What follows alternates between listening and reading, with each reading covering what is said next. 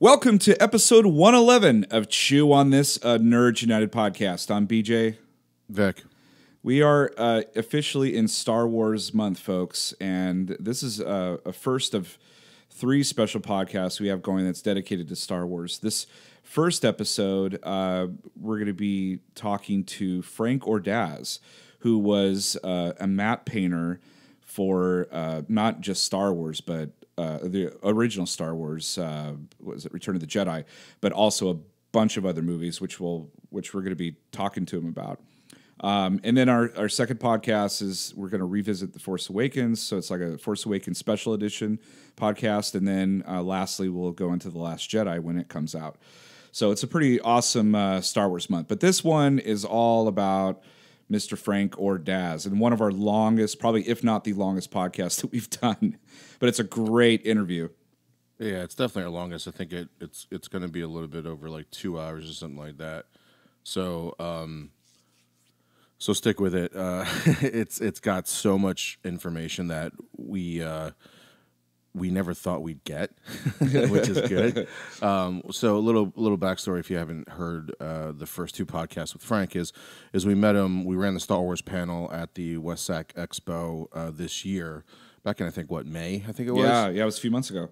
Right, and Frank was on that panel, and we had scheduled him also to do a separate podcast that day as well, and I guess we made a pretty decent impression, and he agreed to just come on and give us a little bit more time because the second podcast we had that was one-on-one with him felt a little rushed.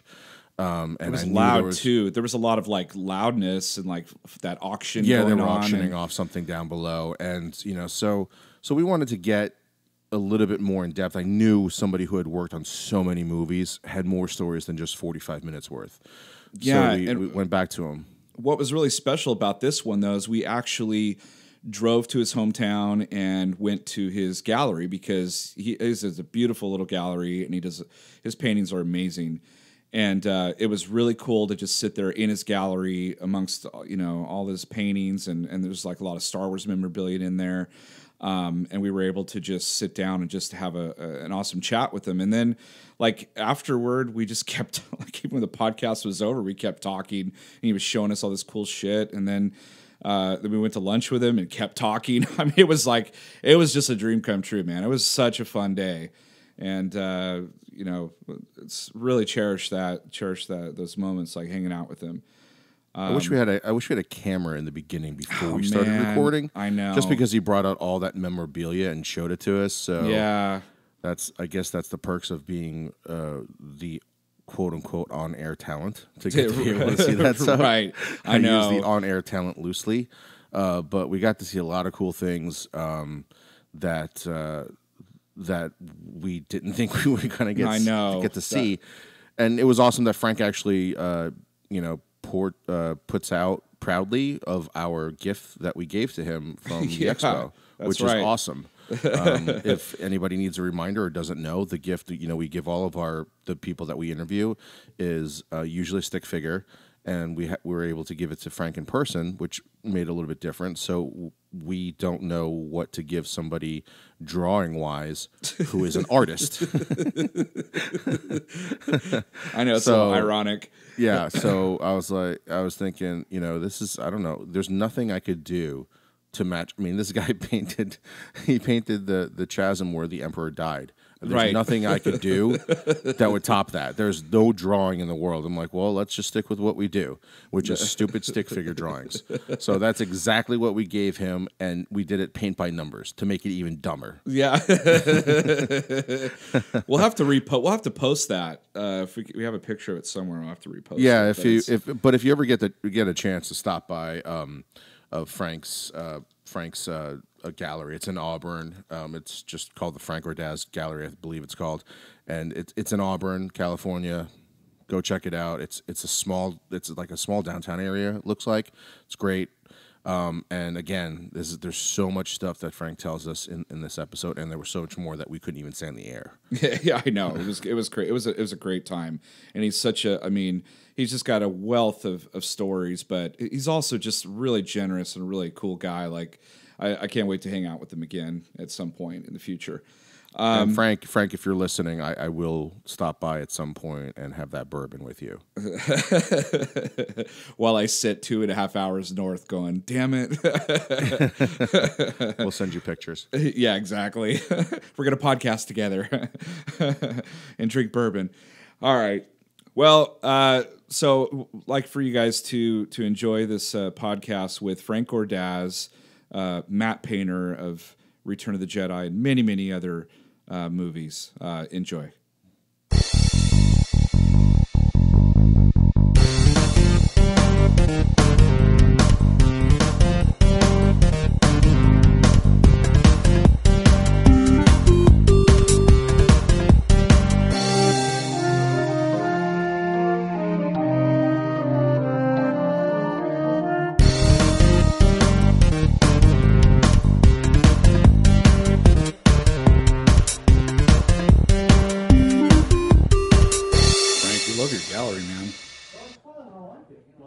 How long have you had this gallery now?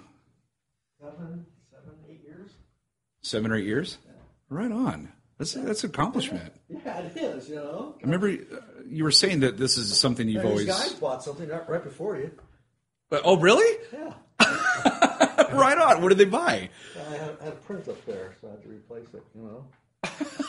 You could put our chew on this paint by numbers up there. Yeah, and put a price tag on it. Say it's Priceless. Yeah, priceless. Yeah. Not for sale. Yeah. One of a kind. Oh, $5? It's yours. So I've already hit record. So we're here with Frank Ordaz again. We're in his studio. We drove here up to lovely Auburn. It's a nice little town here. I've never been here before. I've been here once or twice driving through.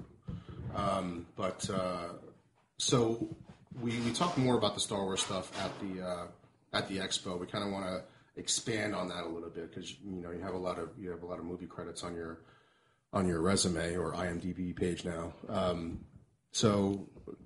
BJ, what movie do you want to start off on?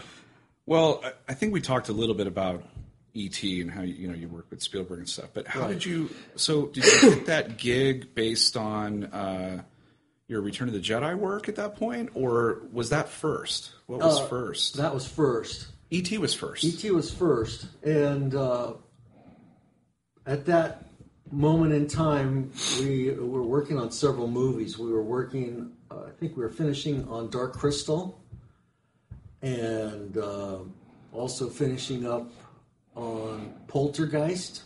Oh, wow.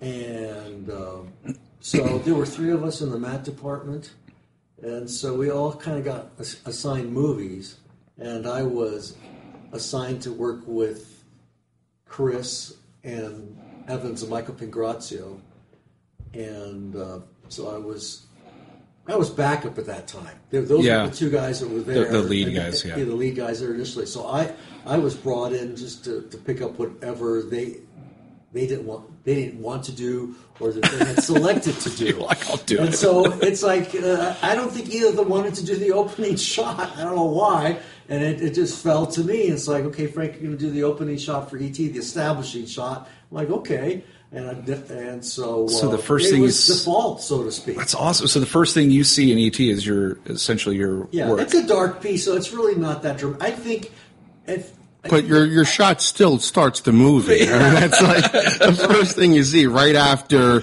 what, the universal sign? Yeah. The next thing you see is what you do. That's a pretty big deal. It's dark and indescript, and I think if I would have had more experience now, I would have made it more punchier. But there was a lot of, I was like 25 years old, 24, 25. So I was really nervous because I'd never worked on an image that large. The painting is about 10 by 10, and it's just on.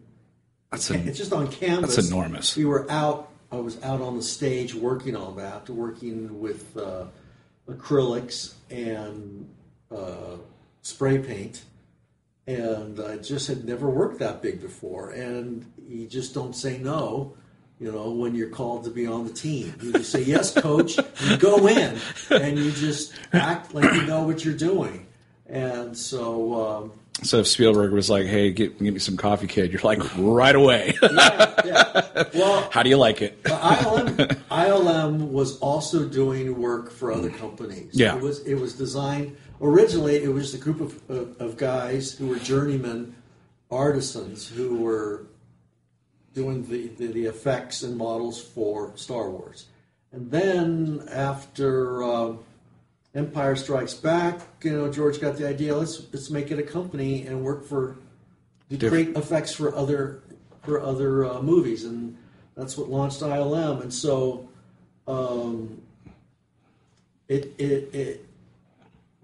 I forgot the question. But see, that essentially, I mean, well, we kind of went away, we kind of went on tangents, which is what we always do. Yeah. But essentially, ILM, I mean, to this day, is still doing just that. Well, I remember the question. So, George had a long standing relationship with Steven Spielberg. They'd worked on Indiana Jones by the time the Raiders of the Lost Ark. By the time I got there. And so he was doing effects works for him, and then their big client was Paramount, so they started doing work for Star Trek, and it just started snowballing after that. So the only time I met Steven Spielberg was in dailies when he had to see it. And man, I'll tell you, it was nerve-wracking because you just don't know if it's yay or nay. You're sitting down. And you're spending like weeks on these paintings, right? Like that open. I think it took me about 2 or 3 weeks to do that opening shot. Yeah. Now, in my skill set, I could probably do that in a couple days. That's amazing. I'm serious. That's but crazy. Back then, it was like, it's nerves versus pressure, right? Versus now you have a production person saying, "Okay, when are you going to be done?" And the production person saying, "We need to have it done by then." And then you have camera guys who are setting up going, okay, when is it ready? Because we need to shoot this. So you've got, besides just the creative part, because you're working on a team, you also have these individuals going, chop, chop. Right. When can we now get to work? So it's That's nerve-wracking. It's not just a simple go and do it. And a lot of people, I mean, I've talked to a lot of artists, but I don't know if I could do that. It's hard enough just doing a painting, but now you're juggling the pressure of when you're going to have your product done so that we could film it. Right. And so, I'm a kid from East LA, so there's that part that's kind of tough that you just put on the front that, I'm just going to do this now. Yeah, just leave me alone and let me, I got to do this. Half of life is putting on a performance. Is that better? Okay. Half of life is putting on a performance, and so I just performed like I knew what I was doing, and I really didn't. That's the truth.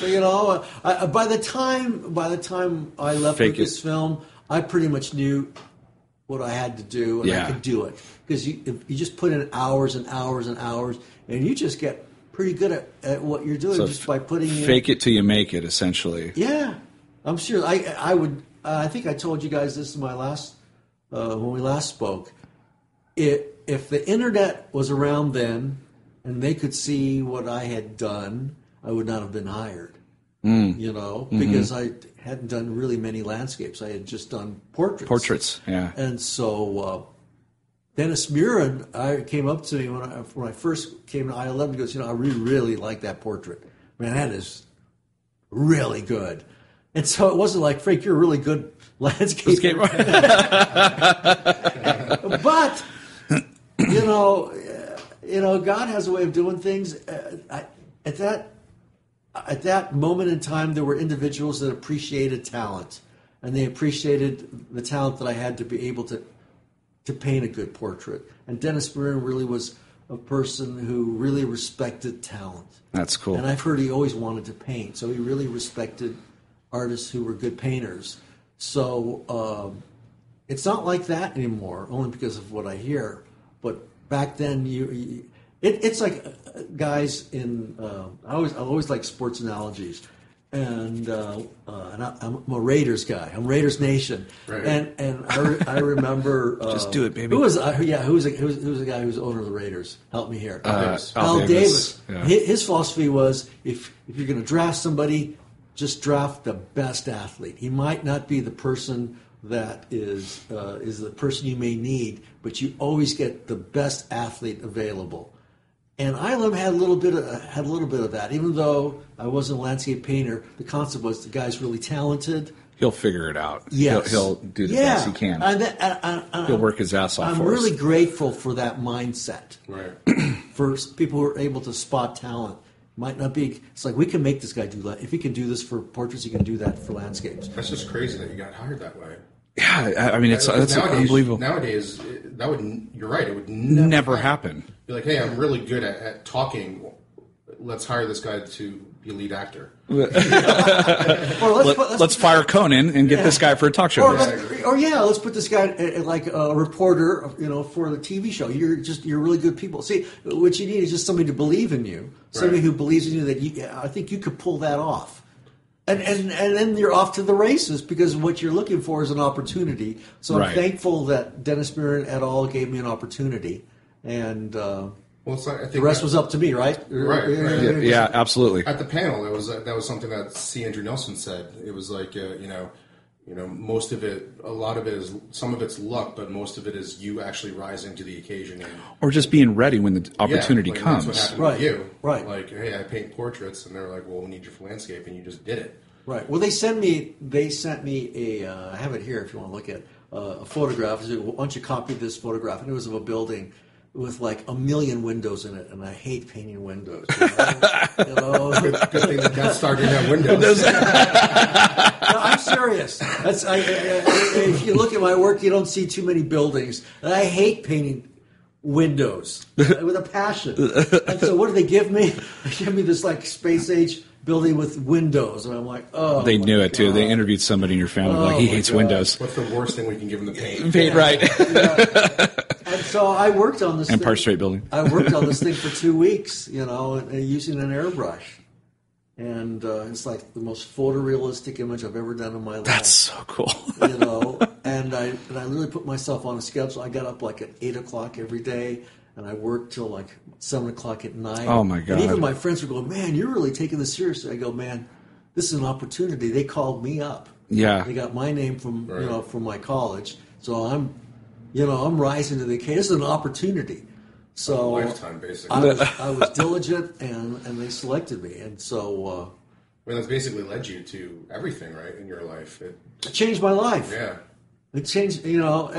It's amazing, and half of life is seizing that opportunity. When it falls on your lap, you just thank God and go, okay, now you're up to the plate. Now you got hit out of the park. And that was my mindset. My mindset was, this has got to be the best thing I've ever done in my life. You still have that? You still have that building? No, I still have the paint? Yeah. The painting of the building? Yeah, I'll show it to you. That's cool. Awesome. That is so cool. Yeah. I'll take a picture of that. I look at it now and my sphincter tightens up. Because it's so tight. And I'm looking, I go, how did I do that? Well, you had to, because you had to. I had to. It's amazing what you can do when in your mind, you have to do it. That's probably the only thing that you can't sell in this entire gallery is probably that one painting. Sorry? That's probably the only painting that you won't sell in this entire gallery, right? Priceless. Because it's a testament what you can do when you feel like your life depends on it. Yeah. It's amazing what you can do when your back is up against the wall, where they call it fight or flight. Right, right. And I fought. You fought. Yeah. Yeah. So going back to E.T., was that the only shot you did? Was the opening shot, or you did other mats for that? I think that was it for me, as I remember now. Yeah, I just did the opening shot. So back then it was literally like you didn't pitch for, hey, I think I could do really well on this movie, or I could do really well in this movie. Yeah, that didn't come till later on because Pingrazio was supervisor. That didn't happen till I became supervisor. That didn't come till I had more ability.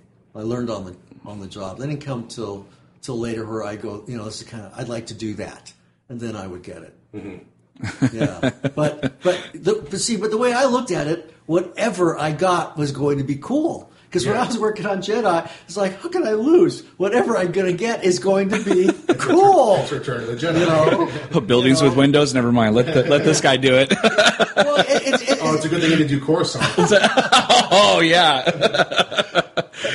and like on Jedi, I don't think Mike or Chris wanted to paint the Falcon.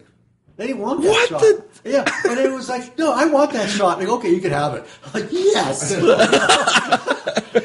Yeah. It just has They one wanted window on the they wanted cockpit. to That's do it. They wanted to do the big scenes, you know. I Yeah. think Chris wanted to do, the Ewok, The village. The villages. Those guys wanted to do that, and I was like, no, I want to do the Falcon. So That's so crazy that you're so spoiled at your job that you're like, I don't want to paint the Millennium Falcon. Could you imagine that? Like, no, I don't feel like acting in this scene right now with Scarlett Johansson. Get someone else Yeah, to let's do get somebody else to do it. So from there, so you worked on. chew on that, dude. That's right. Soundbite. You worked on one of my favorite Star Trek movies of like all time. Like I love Star Trek II. The Wrath of Khan is Yeah. it's like one of my all time favorites. That Movie, period. That was a fun movie. I remember meeting the director, and remember Island is small, so you get to meet a lot. Yeah. You get to meet Nimoy, you get to meet all these people, and the director comes up, and this kid, I shouldn't call him a kid. This guy definitely has a chip on his shoulder. He goes, "Yeah, did you see that first one, man? It sucked. It sucked. This one is going to be bitching. This one is going to be good." This guy's just trying to pump everybody up, and it was. It was. Oh, for the man. most, it was extremely entertaining. Yeah, it was a good one. And so I was working on so the Eden Cave, working on the nebulas, working on the planet. One of the Is it Vulcan? Did you do Vulcan? Where Spock is from? Wait, did they show that planet on that movie? I think that was the second one. Yeah. That's the second one. The third one. I'm sorry. That's the third one where they go back and search for Spock. Right. The Genesis project and all that. I Yeah, worked that's on right. Yeah, I worked on one of those scenes. Oh, cool. Yeah. That's cool. Yeah, Search for Spock wasn't as good, I but have Wrath one of of Khan. those outtake photos in the back. I'll show you those. Oh my god! All the Star Trek. You can have a couple. I've got so many. I'll give you guys some. Oh man, I'm getting goosebumps. I'm serious. Because they shot that scene where they find his coffin, that kind of over at Golden Gate Park. And so they just took out the bee smoke, that frankincense smoke, and they, they fogged it all up, and That's where they filmed that scene? That's where they filmed that scene. Oh my god, the Genesis planet. The Genesis planet's in Golden Gate Park. My sister owns a home there. Coffin might still be there. And you'll recognize it. You'll recognize it. Oh my god, crazy. that's really cool. So after that, I mean, definitely Return of the Jedi. I think is like that was a big thing. So beside I know you did the opening shot of that, and then you did the shot where the Emperor is being tossed down into the Death Star, the shaft. Yeah. But I had a question. That's the photograph behind me on the wall where George is there. Yeah. Oh, I see it now. You can probably just see the top of it. Yeah. That's when George came in, looked at it, and I thought he was going to say it's too blue because I made the shaft kind of blue. He liked it. Was that in your mind what the shaft looked like, or somebody gave you like a kind of like a sketch? Drawing? No, we just got. I was showing those earlier black and white, just black and white. So somebody and did I looked that, at, and then you created the rest of it. Yeah, and so here's the fun part of the job. You could go up to the guys in editing and say, I want to see some clips from the Star Wars, the first one, and from Empire, and they play it for you. So you look at it and go, okay, this is what I got to match. This is what I got to match. And so Right, because you were going from the first. Right, I want it to Right. be consistent. So I got the colors, printed out a couple of them, and so I didn't want to make it exactly like it, but I wanted to still have the flavor of the original Star Wars. So, Why was there a shaft in the Emperor's throne room anyway? Was that like his where he threw all his trash? What is this doing here? It's a movie. Nothing makes sense, And here you see these little teddy bears on Endor. Yeah, come on. You know, you just got to suspend the logic and go with it. You know? I never thought about why that is actually. Like, this is really dangerous. Somebody should really wall this off instead of just like a little like banister. Right. The rail was like up in his head. He could have like fell it over. Exactly. You know, you could have tripped on something. We you were could have tripped on one of the Imperial Guards like gowns. We were just talking about it in an episode a few episodes ago, how Luke just inadvertently just throws his lightsaber, but he has that great line where he's like, I'm a Jedi like my father, you know, before me, which is a great line, but he tossed his lightsaber away, and then the Emperor zapped him. I'm like, why'd you throw your weapon away? The most dangerous man in the entire galaxy, and you toss the only thing that can save you. Like, he's just going to let me go. It's like, oh, I beat Vader. We're good. He's all, nope. You know what's really funny? Because my son goes on YouTube and sees all these guys that have played, you know, that scene and done voiceovers. Right, and music and like, yeah. And just made comedy jokes, you know, from those particular scenes. You've seen them, right? Yeah. Oh yeah, I saw when you get the ET thing, right? Do you understand like the impact that movie's going to have at that time? Do you understand like what you're making, or they're just like, here, go paint this? You know, like, because you don't get to read the script like everybody else. You know, the people in front of the camera, but you know, when you came onto Jedi, you knew how big Star Wars was. Already was. But when you're doing something like E.T. and you know it's Spielberg, do you have those goosebumps like, oh my God, I'm painting something for Spielberg and this is going to be like a cultural phenomenon? Because E.T. is right up there. Yeah. You know, what was your thinking when you had that, when you're like, hey, you're going to paint the opening shot for E.T.? There's probably more pressure because I definitely had an awareness of his track record. I mean, I was already a big fan of Jaws, big fan of Close Encounters. 1941, I think he did too. That was his only. That was a tough one. Which was kind of still a fun movie to look at. I like watching it now with all the SNL people in it, Saturday Night Live people. So it was kind of a bomb. And of course, Hollywood. He had done. Let's see. He also had done, you know, Raiders of the Lost Ark. So that he already had a track record that this is a big time movie director. So, you know, in my mind, I knew I had to perform. You know, like on the sports thing, it's like getting drafted. I'm a Raiders fan. Getting drafted for the Raiders. You already know they've gone to Super Bowls. Right. You know, Darryl LaMonica, all these guys. There's already. Do you get to go to those premieres? Do you guys get to go, the Island people? Yeah. So here's the thing. So we had a premiere. We had two premieres. I think one was, you know, down in San Francisco, and I went to the one in Corte Madera. And I think Spielberg was there. It was just for ILM, and so they premiered the movie for us in the afternoon. And after it was done, it was like ka-ching. Just knew. It's like, this is going to be a major. Like Tiger Woods' dad. Yeah. He's just like ka-ching. I'm serious. It was ka-ching. I mean, you could just. Was everyone like not a dry eye in that house? I'm sure with E.T. But we're talking. You got screened Howard the Duck. Yeah. Like you were like ka-ching for E.T. and you were done with your heart. Like, it was kind of get me out of here. It was that bad. I bet. Yeah. Honey, we might need to. But come on. Why do you have to do this? This interview was going so well. I was just trying to get. Frank is just like interview over. I was so. I was getting. Knocks the mic over. I wanted to get that perspective. Right. But check this out. So afterwards, I think they knew also that they had a hit. Why? Because they had reserved. I think I mentioned this on other podcasts. They'd reserved a yacht for us, and I don't think you did. Oh, so they had. Yeah. So whether it was Steve might have been other or podcasts. George, they threw a party, you know, there in San Francisco Bay for us on a yacht, this little yacht, and had a reggae band on the first floor, and they were cooking hamburgers, and Spielberg was on the boat, and George was, and I'd say there's probably about 45 of us. You know, Island was small. Wow. And we're just yachting around the bay going, this is going to be great. And, you know, Spielberg is holding court, just thanking all of us, and George is holding up the wall. And back then he's different than, like you said, he is now. Kind of an introvert. He's just kind of just looking at us. Just kind of like, and he, I mean, we would read Rolling Stone interviews just to know what he thought. Right.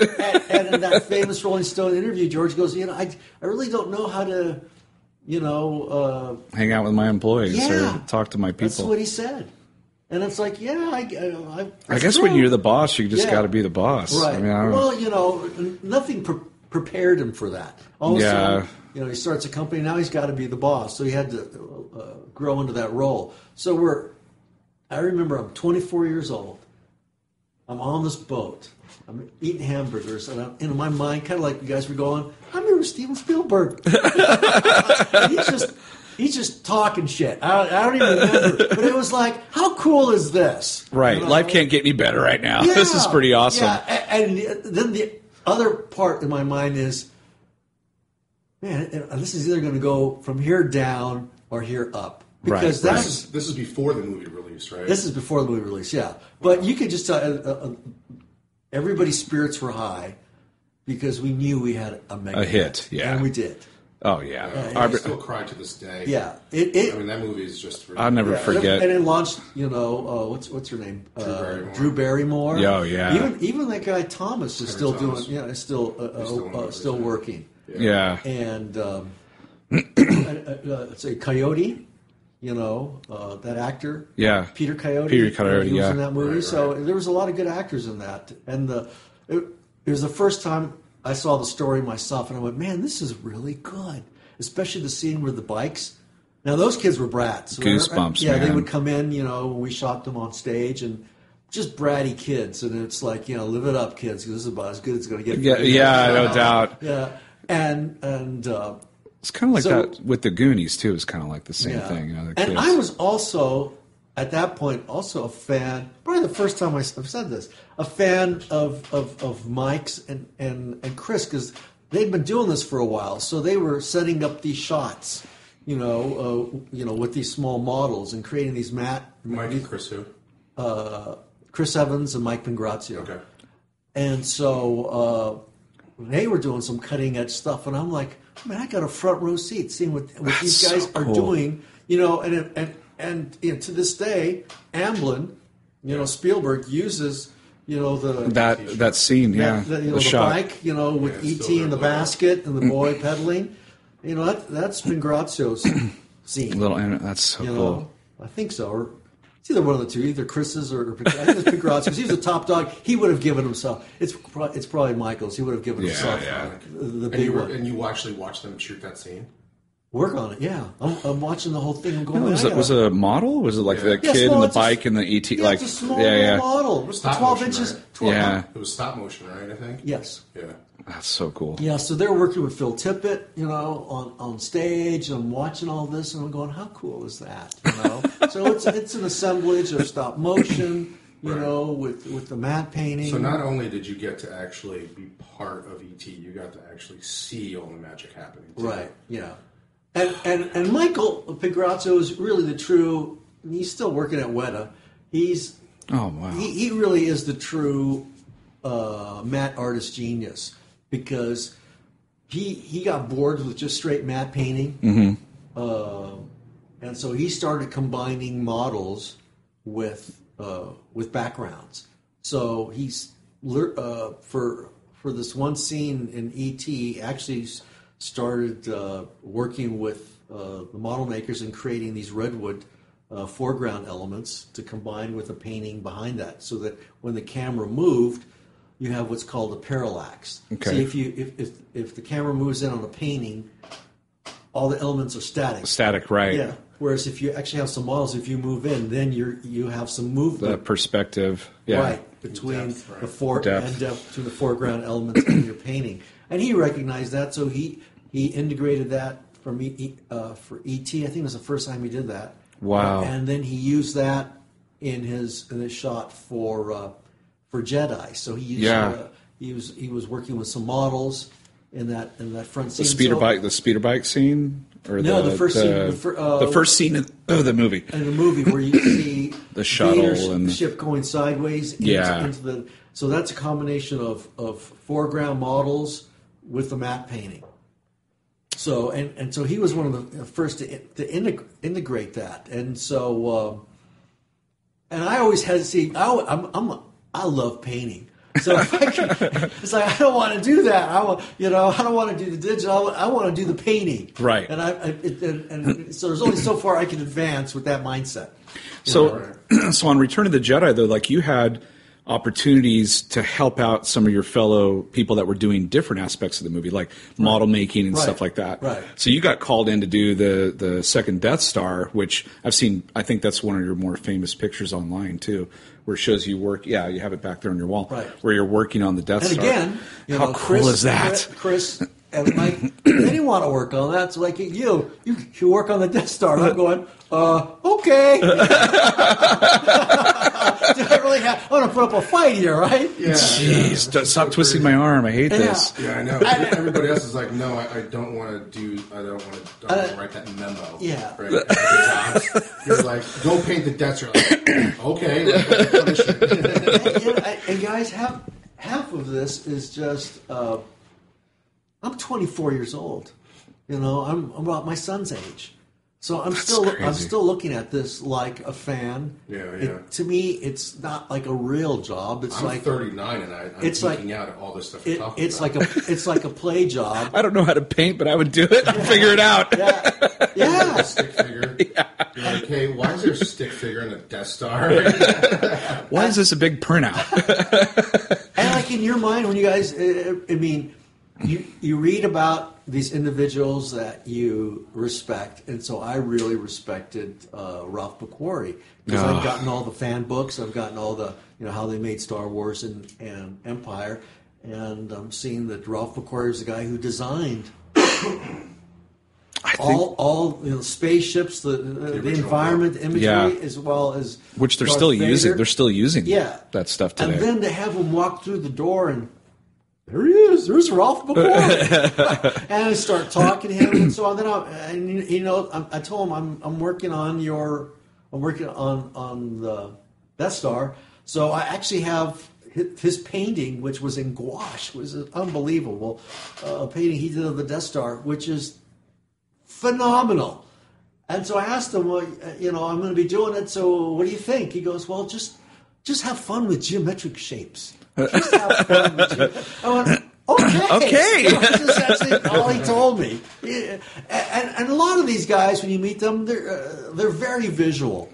I'm a yapper, but a lot of them they contemplators. They tend to be introverts. Yeah.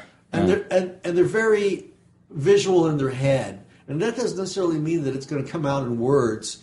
What's happening, in the brain, and. My take on Ralph was just a sweet man, a lot going on in his head. He's very introspective, not necessarily a very dynamic speaker, but if he spoke, he was a little bit like Yoda. You paid attention, kind of addressed in a very, and he made, a fortune, but just dressed like a guy just coming off the street, very unpretentious, and truly a sweet man. And so I was fortunate to have met him.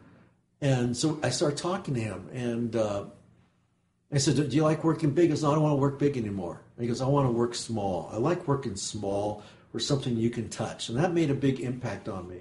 And then the other thing that impressed me is George tried to, bribe him to come back on for Jedi. So we'll pay you whatever you want. And he said, no. I said, I'm done. I just want to retire. And it's just something to be said about that. Wow. When somebody opens up the checkbook and says, I want you, whatever it is, we want you on here. Obviously, if you, within reason, you could have $50 million, like, I'll do it. Yeah, right. But he said, no, I'm done. I just want to work on things like for book illustrations and... Well, for you, you said you got the call when you were in college from Dennis Muren, right? No, I got a call. I got a call from Pigrazio. Pigrazio. But I was a year out of college. You were a year out of college. Okay. So if you don't get that call, right, because you didn't know you were actually applying for that job. I'd be working for, the trash. Allstate Insurance. Yeah, I mean, that's it's How not do you like want you In-N-Out Burger? How do you want your fries? ketchup. You're painting murals with ketchup. I was doing illustration, but I was After work. I was doing, but I was just I really had a chip on my shoulder, and I know everything. because I had people chew me out. You know, this is not what I asked you to do. I asked you to do this, and So you were working for like an ad agency? I was working freelance. Freelance. So I'd done work for Knott's Berry Farm. I did some work for NBC News, and I had an agent, so she was just getting me work and whatever. And so I was busy, and the biggest job I got up until that point was a job. I did a calendar for Coors Beer. Nice. So and they paid you in beer. So here was my problem. That was my first big job. I had to do 6 paintings, and they paid me $20,000, and so that's a big deal back then. Dang. It really was. And I just took the whole year off and went broke after that. Yeah. I'm serious. I just milked it. Didn't take a month off. Let's just take the whole year. Took a year off. That's so cool. Or would you? Yeah, I went to Colorado and a couple of things, but mostly just traveled around Southern California. And then you got the and we had a pool, living in an apartment in a pool, so spent a lot of time by the pool. And that was, I was like 23. That sounds like something a 23-year-old would do. They just had 20 grand dropped on their lap. Like, what's 20 grand now? Like 50, 60 grand? Back then, probably a little, yeah. Yeah, I could live off that for a year. Yeah, for sure. And it's just me. I'm not married, No kids. And I had a roommate, and sometimes we made minute rice and noodles. I'm serious. I remember those days looking off of ramen noodles and Yeah, if you didn't have 20 grand in your pocket, though. But ramen noodles were probably 20 cents back then. Yeah. So they called me right around the time I was going broke. Oh, perfect time. It really was. I got religion. I'm serious. Wow. I thought, oh God, What am I going to do? this was amazing, and so I. So your checkbook is dwindling, and then you get the call from Right. ILM. Yeah. That's amazing. That's crazy. My That's checkbook, kismet. My checkbook's dwindling. I haven't got a call from And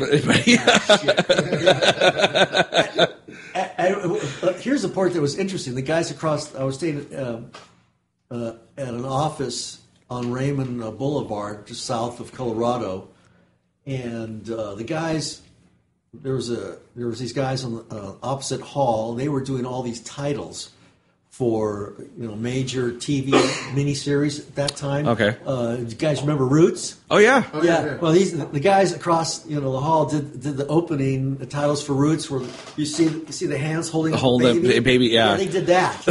So there was all this movie action going on. So when I got the call from ILM, it was like, wow, this is great. Now I'm on your level. Because back Actually, then, I think you're a little bit higher. Higher. The Roots guys are bragging. Yeah. You're like, oh yeah, I got you, Roots guys. I still, How about Star Wars, Yeah. motherfucker? I still remember the guy's name, Roger Wu. He's still in the movie biz. He's like, he's bragging for 6 months. I did the Roots title, bitch. I got the baby with hands. You're like, yeah, I got the Death Star. Yeah, eat that, smoke that. I painted the Falcon, bitch. Yeah. So you also did. It's so weird. I mean, look at all these movies in the '80s. It's just the back of my head starts So every tingling. movie that you worked on, did you get screened? Did you go to a screening for? Oh, yeah. Like, all the premieres or just Screening and parties, and I got so jaded by the end of my time there. I would give all my party invitations away. Oh wow! You really do get jaded, Do you have any Did you party go to the Goonies invitation? I gave that one away. Yeah. God dang it! Yeah. I don't know what the attraction Yeah, you didn't is like to that movie. The Goonies. The Goonies. I think it's a generational thing because Really? when I watched it, I was That was their 12. age. Well, that was 80, 85. So you're talking Back to the Future. You're talking Goonies. You're talking 5 or 6. Yeah. So I was like 12. So And that the kid, movie it was like, just. shut up already. Oh yeah, my parents watched it. They couldn't stand it because they're like, these kids are fighting too much, and I'm like, no, this is exactly me and my friends hang out. We're just like this. Yeah. Yeah, we'd all get along really great, and the next thing you know, We're fighting each other. Yeah, and hitting each And other. that Asian kid that's in that movie? He Yeah. was in that movie. And he was also Temple of Indiana- Doom. Temple of Doom. And he disappeared after that. Yeah, he kinda Does he have did. any more credits? I don't know. He Maybe was in head of the class after that, I think. something like that, or maybe he TV went show. to college and became lawyers. doing something. Chunk's a lawyer. Yeah. Well, Josh Brolin, the guy who Oh, my played God. the brother. I mean, he's come back in a huge way. He's going to be Thanos in the Marvel movie. He's Thanos and he's Cable in Deadpool 2. I mean, that guy's famous. Yeah, Wow. He's made some. He's come pretty Yeah. big. His mother-in-law is, or not mother-in-law, his stepmom's Barbara Streisand. Yeah. Hey, and you know that's like that's usually the roll of the dice. Like we were talking about David Fincher. He was just a camera assistant. I can't. That blows me away. He's a big time, director. But he always had that drive. He knew he was going to go because he was always go places. He was always doing a lot of things on the side. He was doing commercials, spot commercials that just honing his craft, basically. yeah, and Yeah. then his personality was such that I think he made friends with Rick Springfield. So he started doing some videos for Rick Springfield, and Jesse's girl. and then start hiring some of the guys, moonlighting, for some of the videos.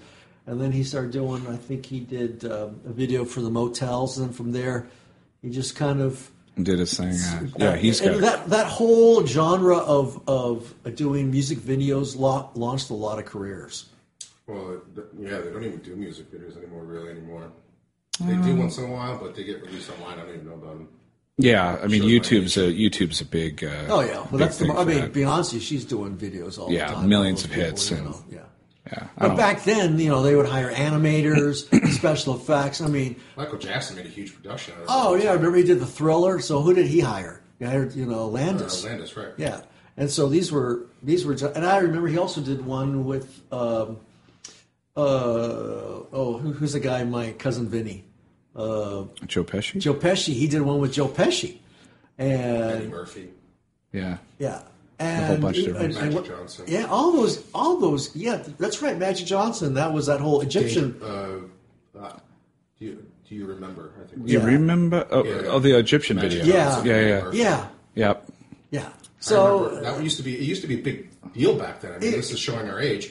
Yeah. You would know when a new Michael Jackson video came out because they would world premiere it on MTV. Right. When MTV meant still music television. Yeah, now Right. it's just reality Now it's TV just crap. reality TV crap. But, right. I mean, that's the world we live in now, right? Reality TV.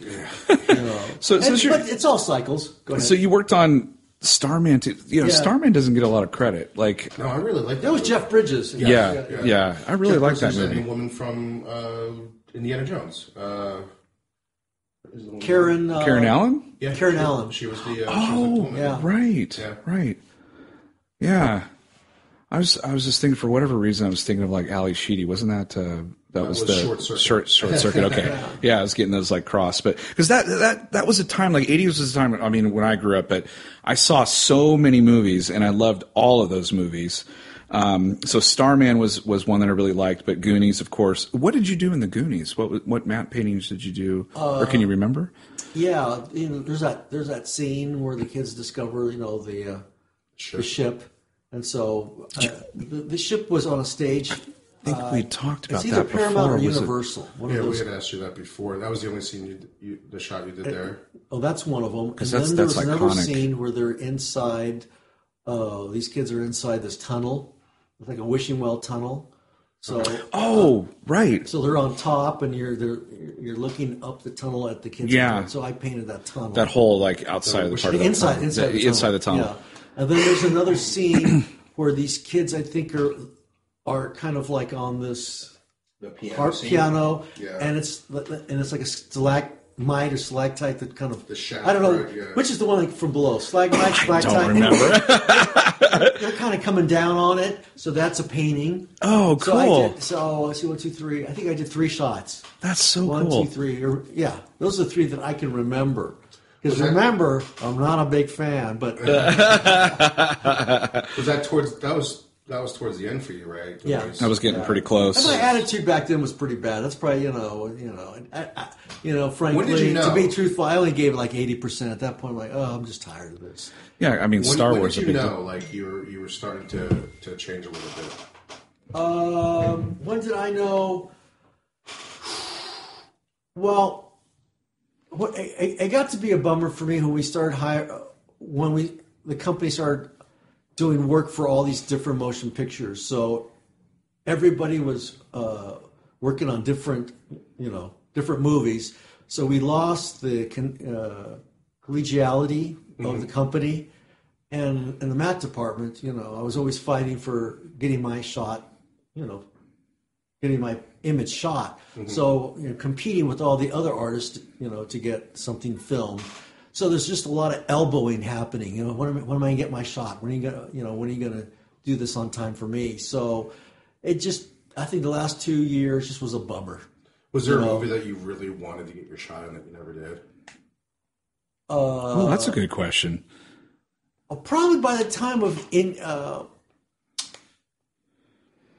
Indiana Jones, I would have liked to have gotten, and also probably for the first or second Ewok movie, I wanted some better shots. And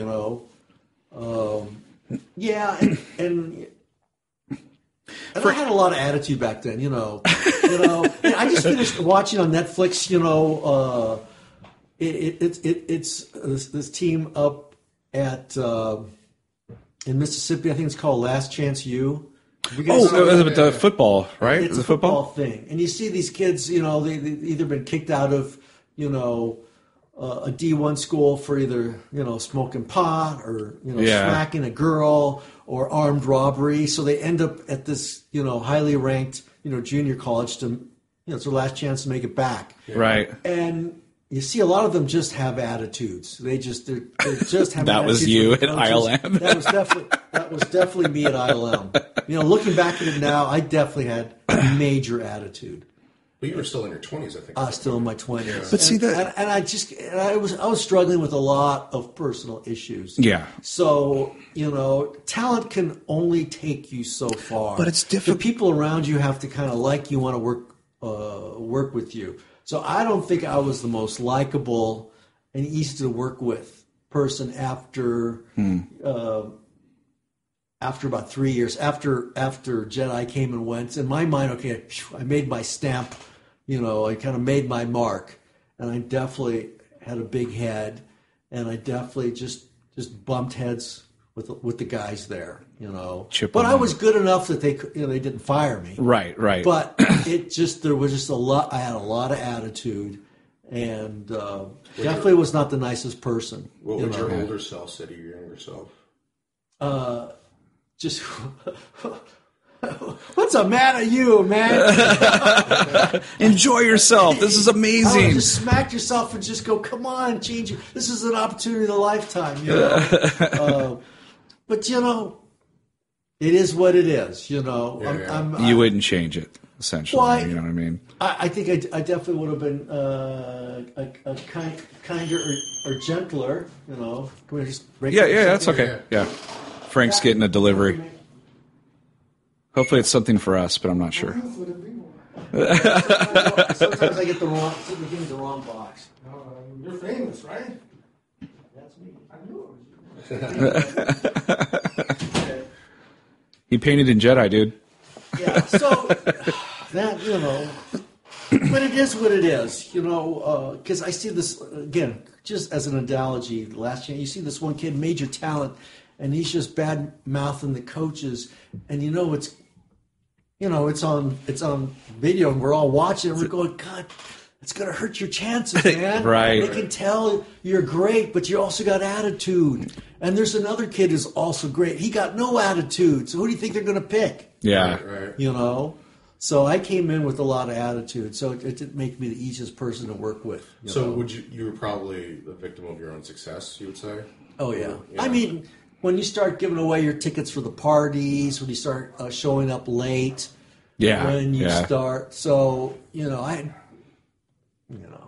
that's just life. I know. And that's why when I look at all these actors and actresses, you're lucky when you get a second chance. Like Robert Downey Jr. Robert Downey, he's a perfect example of somebody with a lot of talent and just self-destructed. Did the time. Look at him now. He's like the model citizen, right? Yeah. Not only that, but he's more richer and famous than he ever could have been. Yeah. And I would say I'm a lot happier now. I learned from that experience, you know. And in fact, that experience led me to Christ, you know, because I was just an atheist near the wall, you know. Mm-hmm. So by the time I became a Christian, I had also created so much bad will that, you know, it was enough to save me after Howard the Duck. Okay, I said it. Even Jesus couldn't help me on that one. When I get to the pearly gates, he's gonna go, hey, there's only so much I could do on planet Earth. You know? Jesus saw the dailies and he's like, I went into this, you know, this insurance company to get, you know, insurance on my Porsche.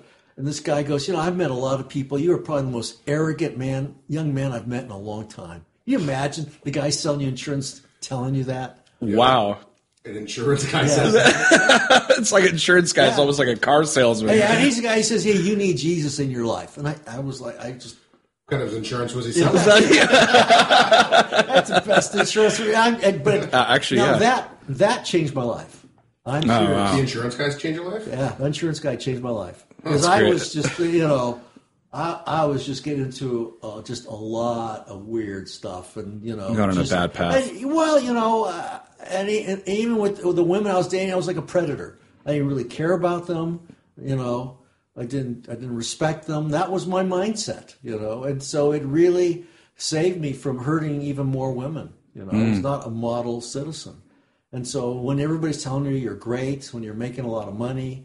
You know, I already had bought my own house. You know, by the time I was 27, I was a homeowner, and you can really self-destruct. So I was self-destructing. Yeah, I really was. So something like that, like you can, it affords you all these like luxuries, like being able to get your own home and a car and all that stuff. But at the same time, it kind of also gives you kind of like this self-destruction kind of thing. Yeah, you know, like where you think you're the shit. You think like nothing can touch me. I can do whatever I want. I'm the perfect person for that because what? I didn't have a good relationship with my parents. I didn't have a good relationship with my siblings. And so nobody was there to ground you. No. Everybody's down in Southern California. I'm up here in Northern California. I'm on my own.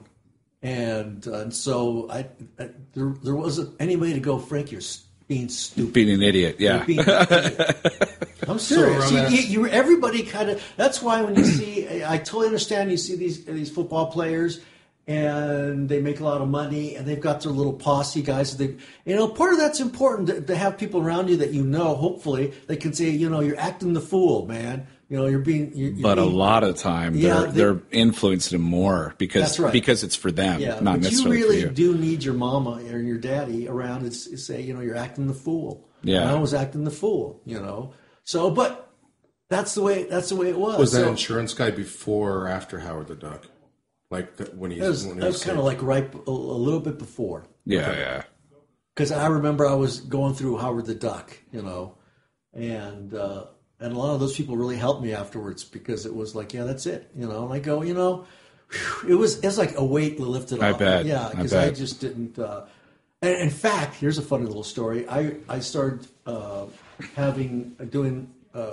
Me and another guy there started hiring models, and after work we would draw them. We would have a drawing class. We'd invite people. You want to come up to the mat department and draw from 7:00 to 9? Come on down. That's so cool. So we were all drawing, and I remember David Fincher came upstairs, and he went, "Frank, what are you doing here?" I said, "Man, you're a great artist. Look at the way you paint people.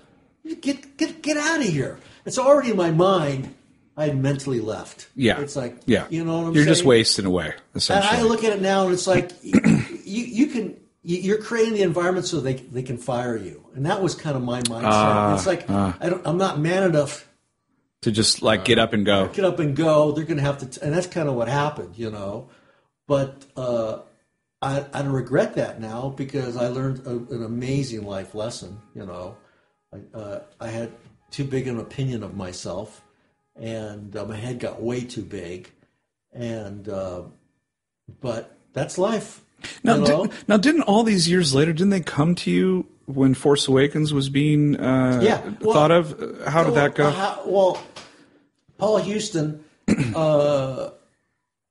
he's really brilliant. He started out in the model department, but then he kind of wanted to do other things. So he got hired during a lull to help out in the Mac department as an assistant cameraman. And then he just kind of hung around there. So when digital came, he started working, digital matte painting. And then from there, he ended up being the head of the department, because the whole matte department left. Literally just competed against ILM and created Matte World. So there was this void, and he filled that void. So he just gave me a call one day. He goes, Frank, do you want to come back and start doing digital? And I really didn't, because I told my wife, I go, hon, this is important. Okay, if I get hired, we're going to make a lot of money, but you're hardly going to see me. We're going to we got this really nice house, really nice life, in a town called Santa Rosa, which is, in Sonoma County above Marin County. And we're going to have to move back there because there's no way in hell I'm going to be driving back and forth with all that traffic on the 101. Absolutely not. And we moved out of Marin County because she didn't like it. And so we're going to have to move back there. So is that what you want? And so she goes, no. And so I gave a half-hearted... And then you went, too bad. I already accepted. No, I'm kidding. So I gave a half-hearted interview there, and I think they could tell I really wasn't interested, but I was curious. No, of course. You got to go, And so I'm walking in, and there's Scott Farrar. I go, Frank, hey, good to see you. I go, what are you doing here? I go, well, I'm thinking of doing Force digital, Awakens. Digital. And he goes, Frank, you don't want to come back. It's not the same. Oh, okay. And then Randy Johnson, who has since passed away, and he goes, hey, Frank, what are you doing? I go, well, thinking of hiring me back, going digital. He goes, you don't want to come back. They all said the same thing. I'm serious. Yeah, because they knew you probably pretty well, too, beyond and above that. You don't want to do this. And I'm going, God, I'm here. What do they think I am, Yeah. But... it had really changed at that point. It's a machine When now. you came in, you'd have to have your little credit card lock deal. It used to be easy going. Now there's this little beauty queen who's a receptionist, and it had a real kind of a Hollywood look. It just looked very corporate. The energy felt different. And it just didn't seem like the same laid-back company. Oh, no. Everything's on lockdown. You can almost, thank the internet and smartphones and all that shit for that kind of stuff. And do you miss any of it, though? Do you miss the... No. You don't miss any I of it? I can honestly tell I don't. Because I was there for 6 years. I saw all the actors, had all the freedom. But I know what it takes. You have to... You're in that room, and it's dark. And you work, and yes, you make a lot of money. Yes, you get a lot of people patting you on the back. But there's more to life than that. There's more to life. But then again, I'm only saying that because I worked on something I always wanted to work on, which was Star Wars. So while we got you here, folks, we want to talk to you a little bit about Patreon.com. Patreon's a great website to help struggling artists such as ourselves to achieve our goals, which is our goals right now is just to bring you the best content, and also to, we love to go out and interview people. We like to travel a little bit. So we need a little bit of help, but patreon.com will help you do that. Plus you get perks. So when you donate as little as $1 a month to our cause, to our little podcast, you have different tiers of rewards, ranging anywhere from, we'll draw you a stick figure or give you a shout out, all the way to merchandise like shirts and hats, and plus we have one really cool one where you get to drive the content and actually be on our podcast if you like. So that's kind of pretty cool stuff. But that is patreon.com, patreon.com/chew on this podcast. We hope you guys are enjoying what we've got here with Frank. There's still a lot more left, but other than Patreon, I want to talk about Wawa like we do all the time. Wawa is this great. It's like 7-Eleven on steroids. You don't get the shitty little taquitos. Sorry, 7-Eleven, if you want to sponsor us. I didn't mean shitty taquitos, but it's this place that's strictly basically in the tri-state area, on the East Coast and Florida, I believe. And they make their fresh sandwiches. the best coffee that I've basically grew up with, and you can get gas there too. It's cheap. It's like you either go to Wawa in New Jersey or you go to Costco. So for me, it was always Wawa because I can always get a goddamn sandwich. You can actually order their coffee too online, can't you? Well, a lot's changed since I left New Jersey. Now there's an app. Oh, cool. Okay, well, go to App Store or Android or wherever you got and download their app so you can order their coffee. You could do it. Actually, you could do it. So when I went back to Jersey, I downloaded the app for the 10 days I was there, and I actually would order sandwiches to the specific Wawa I was going to, so it would just be ready when I was there. That's sick. Yeah, so I could pay for it. Yeah, pay for it on my phone and then drive to the Wawa and it's ready for you to pick up. That's pretty cool. Yeah, we need a Wawa, man. Hashtag. So, what's the hashtag again? The hashtag is West Coast Wawa. Tweet it out. We've been trying to get Wawa to come out to the California area for like almost a year months. now. Yeah. Yeah, it's been a long time. So again, hashtag Wawa. Enjoy the rest of this podcast with Frank. There's so much more stuff he's going to talk about.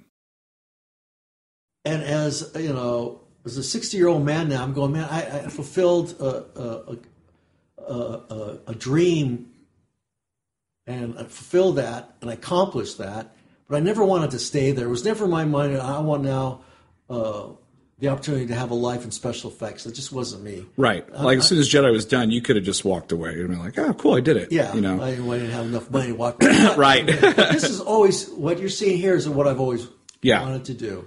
I cashed in more on the side of freedom than on the side of money. Because then I had another opportunity. I had a friend of mine call me and goes, hey, I don't know if it was Sony Entertainment or it was DreamWorks. They're looking for map painters they can train. At that time, they were working on Volcano, a movie. And if you good want, thing you didn't do that. The job is yours. You want to come down here and do that. And I remember having the same talk with my wife. If we do that, honey, we got to move to L.A. Right. And I don't want to move to L.A. No. But if we want it, honey, we're going to make a lot of money because this is right now groundbreaking. And again, we both made the decision that we didn't want to do it. Mm-hmm. So we literally did walk away from it. And we have, as a result, we have two healthy, grown-up boys who are very stable, very happy. We gave them a lot of attention. So that's our product. Right. And so we didn't sacrifice them. I didn't sacrifice some of my career. So I designed my life. So I built a studio, in Santa Rosa and able to, play catch with my boys. Everything Norman Rockwell I did with my kids. I'm serious. That's awesome. I had that kind of lifestyle with them. And it's very important. And of course, the money from Lucasfilm afforded me to buy a house. And so George Lucas has been very, very good to me. And so now I probably don't make as much money as some of those other guys, but I'm a lot happier. Oh, you don't have deadlines and stress. I live close to work.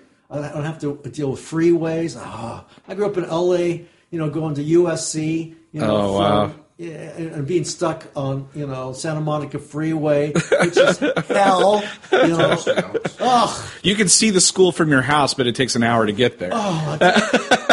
It was hell. So, well, this is a really quaint town. I mean, it's super cool, and you're really close to some of the bigger, like a bigger city or bigger I have things if you need to. The gallery go, I moved away years ago, and I'm back here, and now I know why people think this is so special.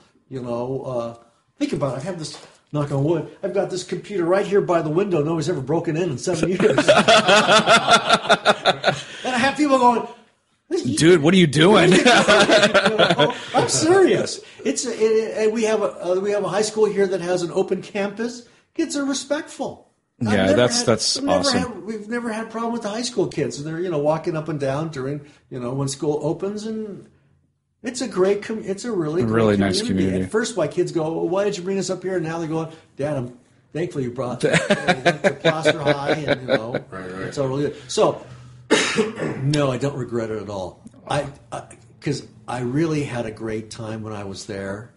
I met some quality people, still friends with a lot. At that 40th reunion, the people that I was friends with back then, we were still friends and friendly. The people that were still idiots towards me, they were still idiot toward me. Yeah, it's just like going back to high school It reunion, really essentially. was. You know, it was like, oh, hi Frank, okay, bye.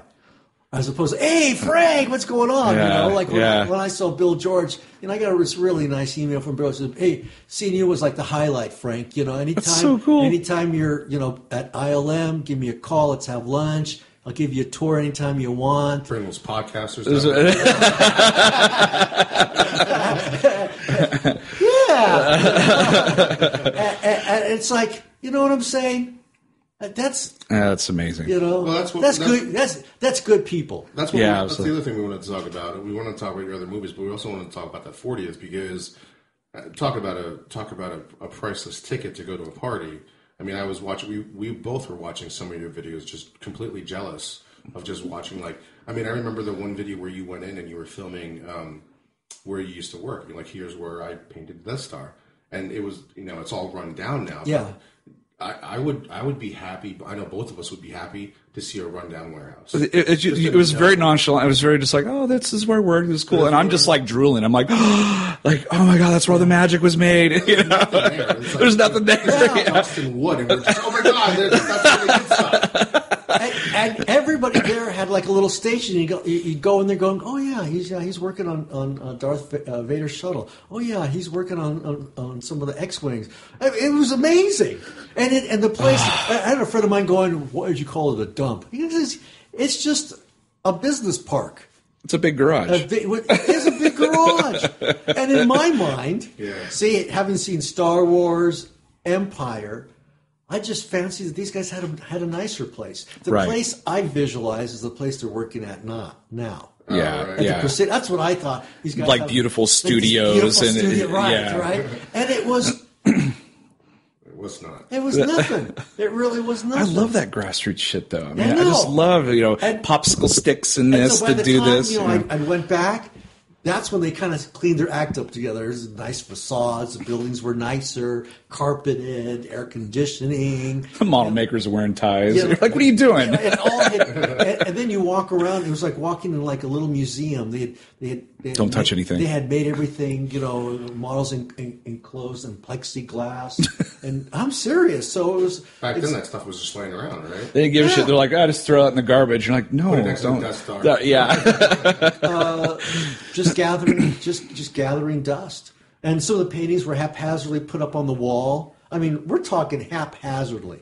Mm-hmm. And then by the time this is like movie history, and they're just throwing that shit up like a college kid would put up. And so by the time staple it to the came wall, back, you could just tell. No, somebody said no. Let's make this look like it's a work of art, state of the art. Well, it should be. I mean, a lot of that stuff. Yeah. Oh my gosh. I mean, God, to just walk in there and just look at that when stuff. When Lucas opens that museum, I'm going to be one of the first people to walk in there because I'm dying to see that collection. Especially the Star Wars memorabilia. It's going to be it's amazing. Incredible. He held on to all that after he sold the company. He still has a lot of the models and all the matte paintings. That wasn't part of the deal. And of course, Disney wasn't interested in those. They're interested in, we want to do a Star Wars every year, which they're doing now. Right. Yeah, it's a chain, It's big time. It's a cash cow. So, what other any great stories that you can tell us about that you weren't able to film on the 40th party? Any good stories coming out of that party? We're all kind of geriatric now. That's a good story. There were some people I didn't recognize. It's like, wow, nature has not been very kind to you. But I think what I saw, good example. I walked up to Scott Farrar. You know who he is? No, Scott Farrar is the effects guy for all the Transformers. Oh, he is Michael Bay's right-hand man. Now, see, I'm like you. I didn't know that. So he goes, Scott, Frank, how you doing? Blah, blah, blah. So I go, what are you doing now? He goes, hey, I'm big time. He's joking with me because I know him. He goes, hey, what do you mean? He goes, yeah, you heard of Transformers? I go, yeah. He goes, well, I'm Michael Bay's right-hand man. I'd like to talk to that guy. That'd be like my exit interview with Toby on The Office. Like, who do you think you are? Why? Yeah, it's like Cornell. Have you heard of it? You know, Yeah, exactly. Yeah. He's like Andy too. kind of a big deal. Yeah. You know? So he was going, in fact, next week it will probably be the opening to the new Transformers, and I'm sure he's a very rich man. I mean, holy shit. He's a likable, and so afterwards, me and my wife spent a lot of time with he and his wife, and he's like, "Yeah, Frank, so great to see you. If you ever down there, give me a call."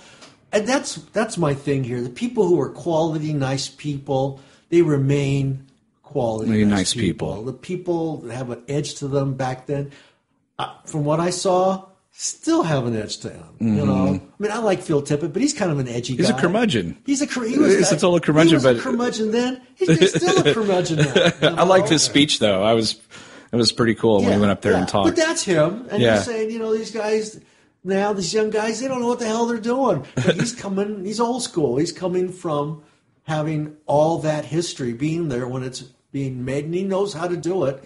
And a lot of these young guys just don't respect that anymore. You're literally dealing with these millennials. They're coming from a totally different mindset. You know? Yeah. And it's a corporate machine, though, too. I mean, they just churn out. Yeah, and that's why somebody like me, and older, once you have all that freedom, do you now want to be a little geared, constricted, right? Yeah. If you can come and go, and now you got to sign in, sign out. We had kind of that. Nobody paid attention to it. Nobody. Hey, Frank, sign in. Yeah, okay, yeah, whatever. Well, nowadays nobody was standing out by your car and trying to get behind the scenes stuff from you, right? That's how it is now. It's like now you have to sign a non-disclosure agreement because everybody wants to know what is going on. Meaning, like if you were working on the Last Jedi that's coming out in December, and everybody's a little bit paranoid. I mean, I went up to Joe. Hey, Joe, how you doing? And I want him to sign the photograph that's behind here. Yeah. The first thing he says. This is not going on eBay, is it, Frank? And I can already tell I put him in a sour mood. Yeah. And I go, no, this is for me. He goes, well, it better not be on eBay. No, it's for me. That's probably happened in the past, though, too. Well, the internet has changed everything now. Yeah. Because, 20 years ago, if you asked him that, he would have never even thought about that. Yeah. He would have just thought, oh, it's just for him. Right. Nowadays, it's like, well, how can I put this on the internet and be the first person to break some kind of news? I mean, because the person that you just mentioned that working on Transformers, Scott Farrar. Somebody would have probably went up to him and asked him about the movie. Not us, but somebody would have been like, give me some tidbit in the movie, and then next thing you know, it's like on comicbook.com and breaking news. This person says this about the movie. The internet's changed everything with that stuff, and you had told us a story about JJ before. I mean, he is notorious for how secretive he is in his movies. I mean, basically, they would ruin your life if you let out some little tiny thing. A leak? Yeah. Basically. They had drones flying over Force Awakens set that took pictures of the Falcon and all that. So they were so mad, but it's like that's what the world we live in now. Yeah, right. I mean, Disney owns everything, but they don't own the air. They don't own the air. Not yet. Yeah. And when you go to these reunions, a lot of us were there, and most. I don't really keep up with it too much. That's why Scott was like, "Well, don't you know I'm working on trying?" No, you're like, "Good for you, man." Yeah. I fucking hate those movies, but good job. I would say most of us just talk on a very personal level. How you doing? You got any kids? Are they married? Yeah. You still with your wife? Who's this you're with now? She's hot. Where you living now? You got grandchildren? You're talking to people on that level because it's like guys from World War II. You're not talking about seeing the tragedies. Right. You talk, and so most of it was like that. The only people that would hold court were those who were even holding court back then. Yeah. Yeah. Look what I do. I'm not going to drop any names, but you could just tell, these guys are still full of it. They're full of it then, and they're still full of it now. And people aren't going to change. Yeah. But the quality people that I thought were quality still remain quality, and you just go up to them and you just start talking, and they're just like people.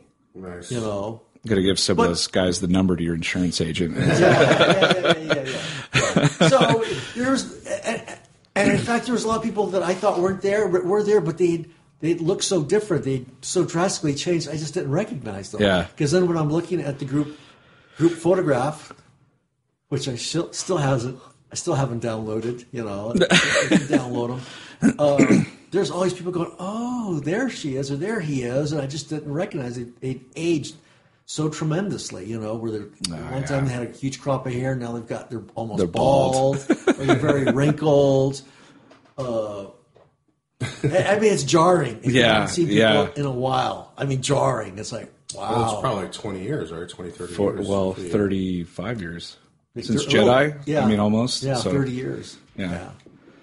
So it believe me, it wasn't, you know, there was the only thing that people told me that, and I believe it, is when Marsha was there, she was only there because George wasn't there. And from what some couple people told me, they were able to open up more, especially during that little speech. Yeah, they were able to kind of say more. They were able to say more because George wasn't there. And so I had a lot of people say if he was there, they would have been more tight-lipped. He doesn't own shit because anymore. they're afraid of him, you know? He doesn't own anything anymore. Yeah, right. I mean, but still. He still holds sway, you know. Right. And so a lot of people were free. A lot of people gave Marsha a lot of love. You know, Yeah, I saw that clip. She was tearing up because he's literally written her out of the books. And Like David Prowse. Yeah. Yeah, Basically. and so it was good to see her there, and I hardly didn't recognize her because she's aged a little bit, and I just remember her just being just full of life and vivacious. You know, she's an older woman now, so she was just a little bit more sedate and quiet. So that was a little jarring for me to see that. So.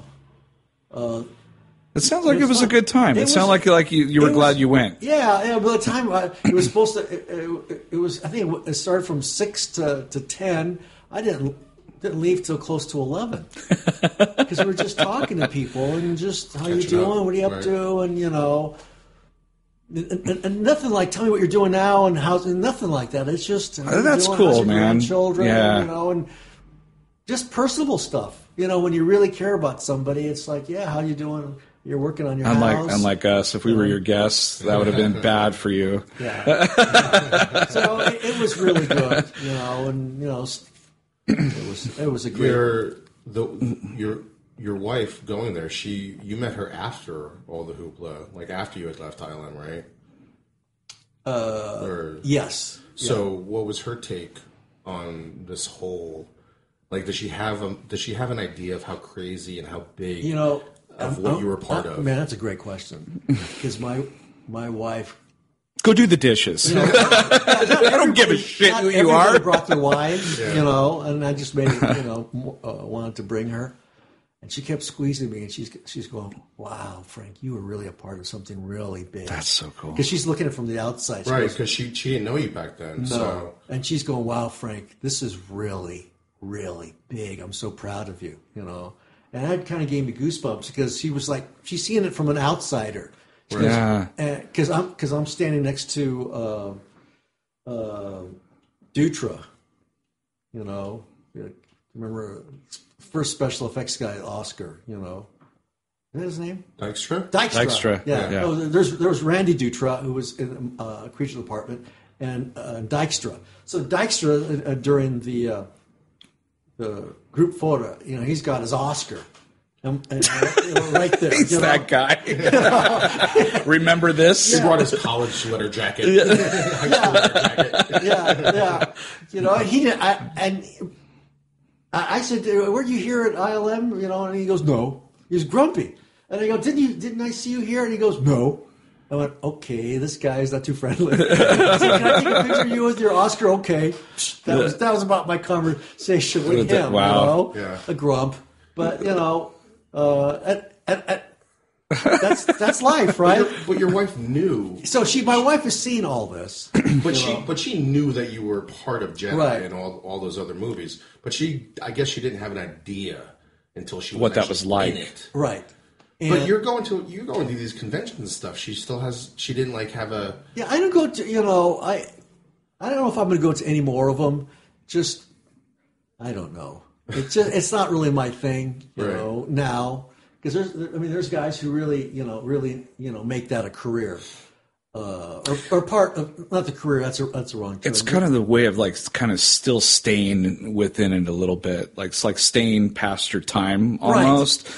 But I mean, for some people, but other people, I'll do this here because I like you guys. Yeah, exactly. But yeah, right. I need equality, but it's just, I don't want to be one of those guys who hangs on because, this was something I'm known for and this is how I get attention. I don't need that. Right. I really don't. Well, we were talking to you before. And the reason I have some of the Star Wars stuff up is because I've had so many people ask you, Frank, why isn't your Star Wars? It took a while before I put this up. He's like Alec Guinness. He's like, fuck Star Wars. I don't want to. That's not me. It's not everything that I am. But I wasn't Hamlet? Yeah. Down at the local high school. Harrison Ford's like, I was Indiana Jones. I heard of Shakespeare? I did that. But you were telling us before, you're like, if I painted Star Wars paintings, I'd be a gajillionaire. But that's not your thing. Like, you're like, that's not everything that I am. Yeah. I love doing what I'm doing. But yeah, I mean, you could easily, I'm telling you, Frank, you can easily go to those conventions. You could make a shit ton of money. Yeah. No joke. We go there.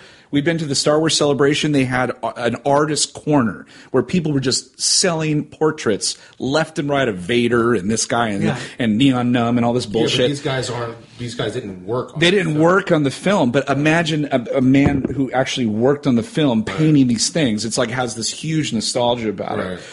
But I mean, this gallery said, Frank, if you do the Star Wars stuff, you're probably making a ton of money. Oh, I'm saying it's like I'm just not interested in it. But see, in a way, like to me, that's it feels very and it doesn't even humbling. I mean, to me, it's like I really respect it. It's like if you're like, Barry Sanders was like one of the ultimate, running backs, and people were saying, why don't you fucking leave Detroit, go to the Niners, go somewhere where you're going to win a Super Bowl. That wasn't his thing. He's like, I love the game and I love where I'm at and I love what I'm doing and I don't need that stuff. It's like, this gallery is amazing. I love everything that you do. And I feel like this is what you want to do. This is where you're happy. Right. So, I mean, kudos, man. It's like, but still, if I saw you at a convention with some portraits, I'd freak out. I'd be like, I'm buying that. Yeah. Just to let you know. and the market is there. And it goes back to, can you live with yourself? And I don't think I could live with myself. I don't want to get too deep there, but I'm just not interested in it. Right. Do you have people commission Star Wars work though? I'm just a question. I mean, does people call you up and say, "Hey, man, can you?" Name me as a Jedi. Right. There's a friend of mine who does that really well. Mark Rates.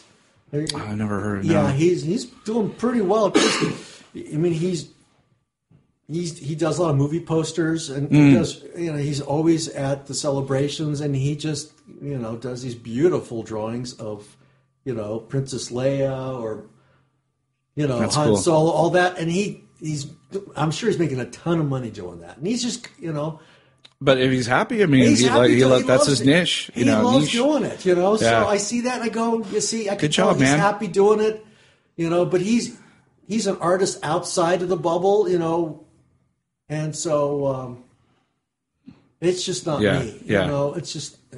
But did you see what was that movie? It was that Star Trek spinoff, Star Quest or something. Galaxy Quest. Galaxy Quest. Where it's Rickman. He's like, oh, do I have to go? I have to say this line again. If I have to say this one more time. You know what I'm saying? Okay, say it. If I grab Dar's hammer. And afterwards, you're just getting smashed. It's like, oh, this is the only way I can make money just doing these conventions, And there's a part of me that goes, oh, that would be me. Yeah. I know we make a ton of money now. Here's worth my 1,000 Darth Vader painting. Right, selling your soul essentially. Yeah, that makes a lot of sense. Actually, but, it's just not me. I mean, I love doing what I do. Yeah, well, I mean, you're very good at it. There's nothing more gratifying knowing. See, in my mind, See, I'm piggybacking off of George Lucas, and I'm just profiting from his creation. Okay, Right. And That's- Ralph McQuarrie. and Ralph McQuarrie. You know, to me, that's kind of whorish in my mind. No, that's No, just that me. makes a lot of sense. I Yeah. mean, if you created a character from scratch, let's say, Right. maybe that would be something where Exactly you're right. proud of that character and you Yeah, created I would it. take that to the bank. Yeah. You know, in fact, there's a guy that I paint here in town. He's a cowboy guy. I just paint him over and over and over again, and I sell all his paintings. And he's like, "Man, I want a percentage now of all the paintings you've sold of me." Me. I'm serious. Oh, you're selling those paintings to other people? Yes. Oh, wow. You know, He's So- John Wayne. yeah, and So cool. So I've created this image of him that people like, and so.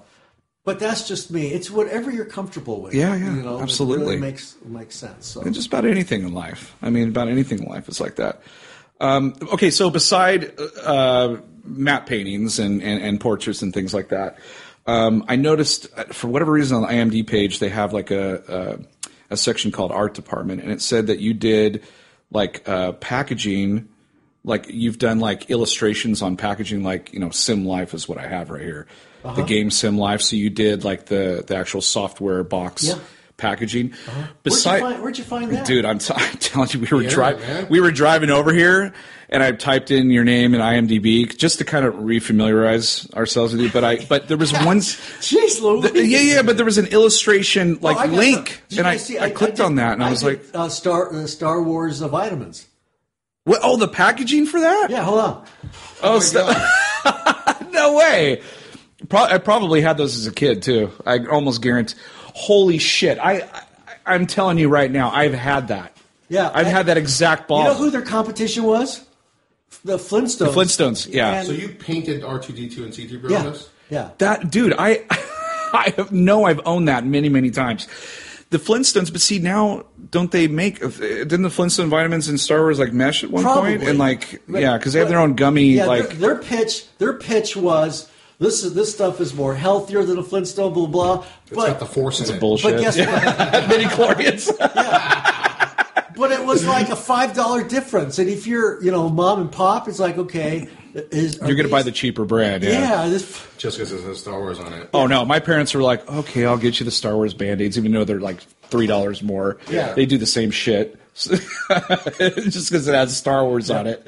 That is too funny, man. Yeah, isn't that that great? brings back some memories, So, I tell you what. You did that's so cool. That's so cool, you whore. well, back then I was an illustrator. So, Slut. You're not going to get a goddamn Death Star thing when you did vitamins. Paint me a Darth Vader, goddammit. we're all healthy. That's how you. I saw my insurance agent. Literally. I saw my insurance agent the very next day, and that was the end of it. No more vitamins. That's how you were able to sleep at night. That's how you told yourself. It's better for kids at $5 more. I don't get a percentage of that. George does. Yeah. So I'm gonna get myself out of this one now. I've had your vitamins. Bust it. Yeah. I've eaten your product. So you did. great. So yeah, because I love SimCity. I had those games as a kid as well, but Sim How did- Life how did is you too get funny. how did you get it? Was it your agent that got you into the video game cover? Or? I did an ad. A lot of illustrators have an ad in a workbook, and the agency called me up and. We want you to draw a T-Rex on. Yeah, well, at that time, they would morph different animals into different other reptilians, Right. and so Oh yeah, Did you like doing that kind of stuff? I love doing that kind of stuff. that's a tiger So what about with going the, back into Illustration, illustration for it's like all cover, gone digital. even book- Everything's gone digital. even like book covers. And I things remember, like I remember when writing was on the wall, when I got a big job for a company in New York. And then and then she goes, okay, now do this on this layer and this layer. And I go, oh, wait, what's a layer? Photoshop, I dude. knew enough about it, so I said, well, no, I'm not digital. I'm traditional. She goes, oh, pregnant, pause over the phone. I thought you were digital. I go, no, I do everything representation. How are you going to email me? I said, I can photograph all these things on separate, and you guys can. She goes, no, no, we're going to have to kind of go a different direction. Yeah. That's when I realized, the writing's it's on the over. wall. Yeah. And so I made a conscious, at that point, the direction. I'm either going to go digital or I'm going to do my dream, which is have a gallery and sell my art. And I think you went the right way. I'm morphed in here, and I've been happy ever since. More happy because I meet people. I do a lot of. I probably do more traveling than when I did at ILM. Dude, you call the shots, dude. Yeah, and who's your boss besides your wife? And I'm happy, and I'm keeping it going. I'm making a living at it, and so. We're happy. We're content. I think that's so funny that those people we drove. So did we mention we're at Frank's Gallery? We're recording in here. Okay, but it was kind of cool. Like we came in and he was talking to a couple people, so we kind of stood off to the side and so they bought something. That's pretty cool. Do you have a lot of foot traffic? They just come in and just buy stuff on a whim, or? Yeah, my best customers are customers from the Bay Area because they usually have a lot more money and they will buy on the spot. That's amazing. That's awesome. And we're a little bit. Do people know who you are in this neighborhood? Oh yeah. So they know They're you're the Star Wars guy. Yeah. Star Wars guy. Yeah. And I usually get this, which bugs the crap out of me. We've been by your gallery many times, and you're never there. And I've always wanted to meet you. So I'm usually during here, but when are you coming? Well, I'm closed on 8 in the morning on Sunday. I'm pretty much gone after 5 o'clock. So or I'm traveling. I'll be in Santa Fe next month. And does someone run the gallery while you're gone? Oh, okay. I'll have my wife kind of come in if I know it's going to be a busy weekend for something. I say, why don't you go there and check it out? Yeah. But so and this, besides being your gallery, this is actually the place where you paint most, or all the time, or I have people go, you just do everything right here. You go, yeah, just do it right here. I don't need a fancy easel, or I just have a good time. I got my music cranked up. I'm serious. Do people walk in the middle of your work and they're like, dude, and you're like, you're like, just hang on. And if I have to talk, I'm this rock. I got to turn the music down. I'm serious. I got the music, and it was in some ways I recreated when we worked at ILM. I bet you it was noisy like crazy there. Big garage show. He just loved having music loud. So we brought in a turntable, and that time it was records. 8 tracks. And it wasn't because it wasn't CDs or cassettes. We brought in, we just had the music playing loud, and we're painting. And so now subconsciously, we're the only subconsciously you're back at ILM. Well, that's one thing I really missed. I missed us kind of working and talking and arguing and talking. That's and funny because and people would come up to our department because we were the only ones that have loud music. You go to the other departments and they're all quiet, working hard. Well, they're talking, but it's everything is controlled. And you go to animation, and those guys are dark.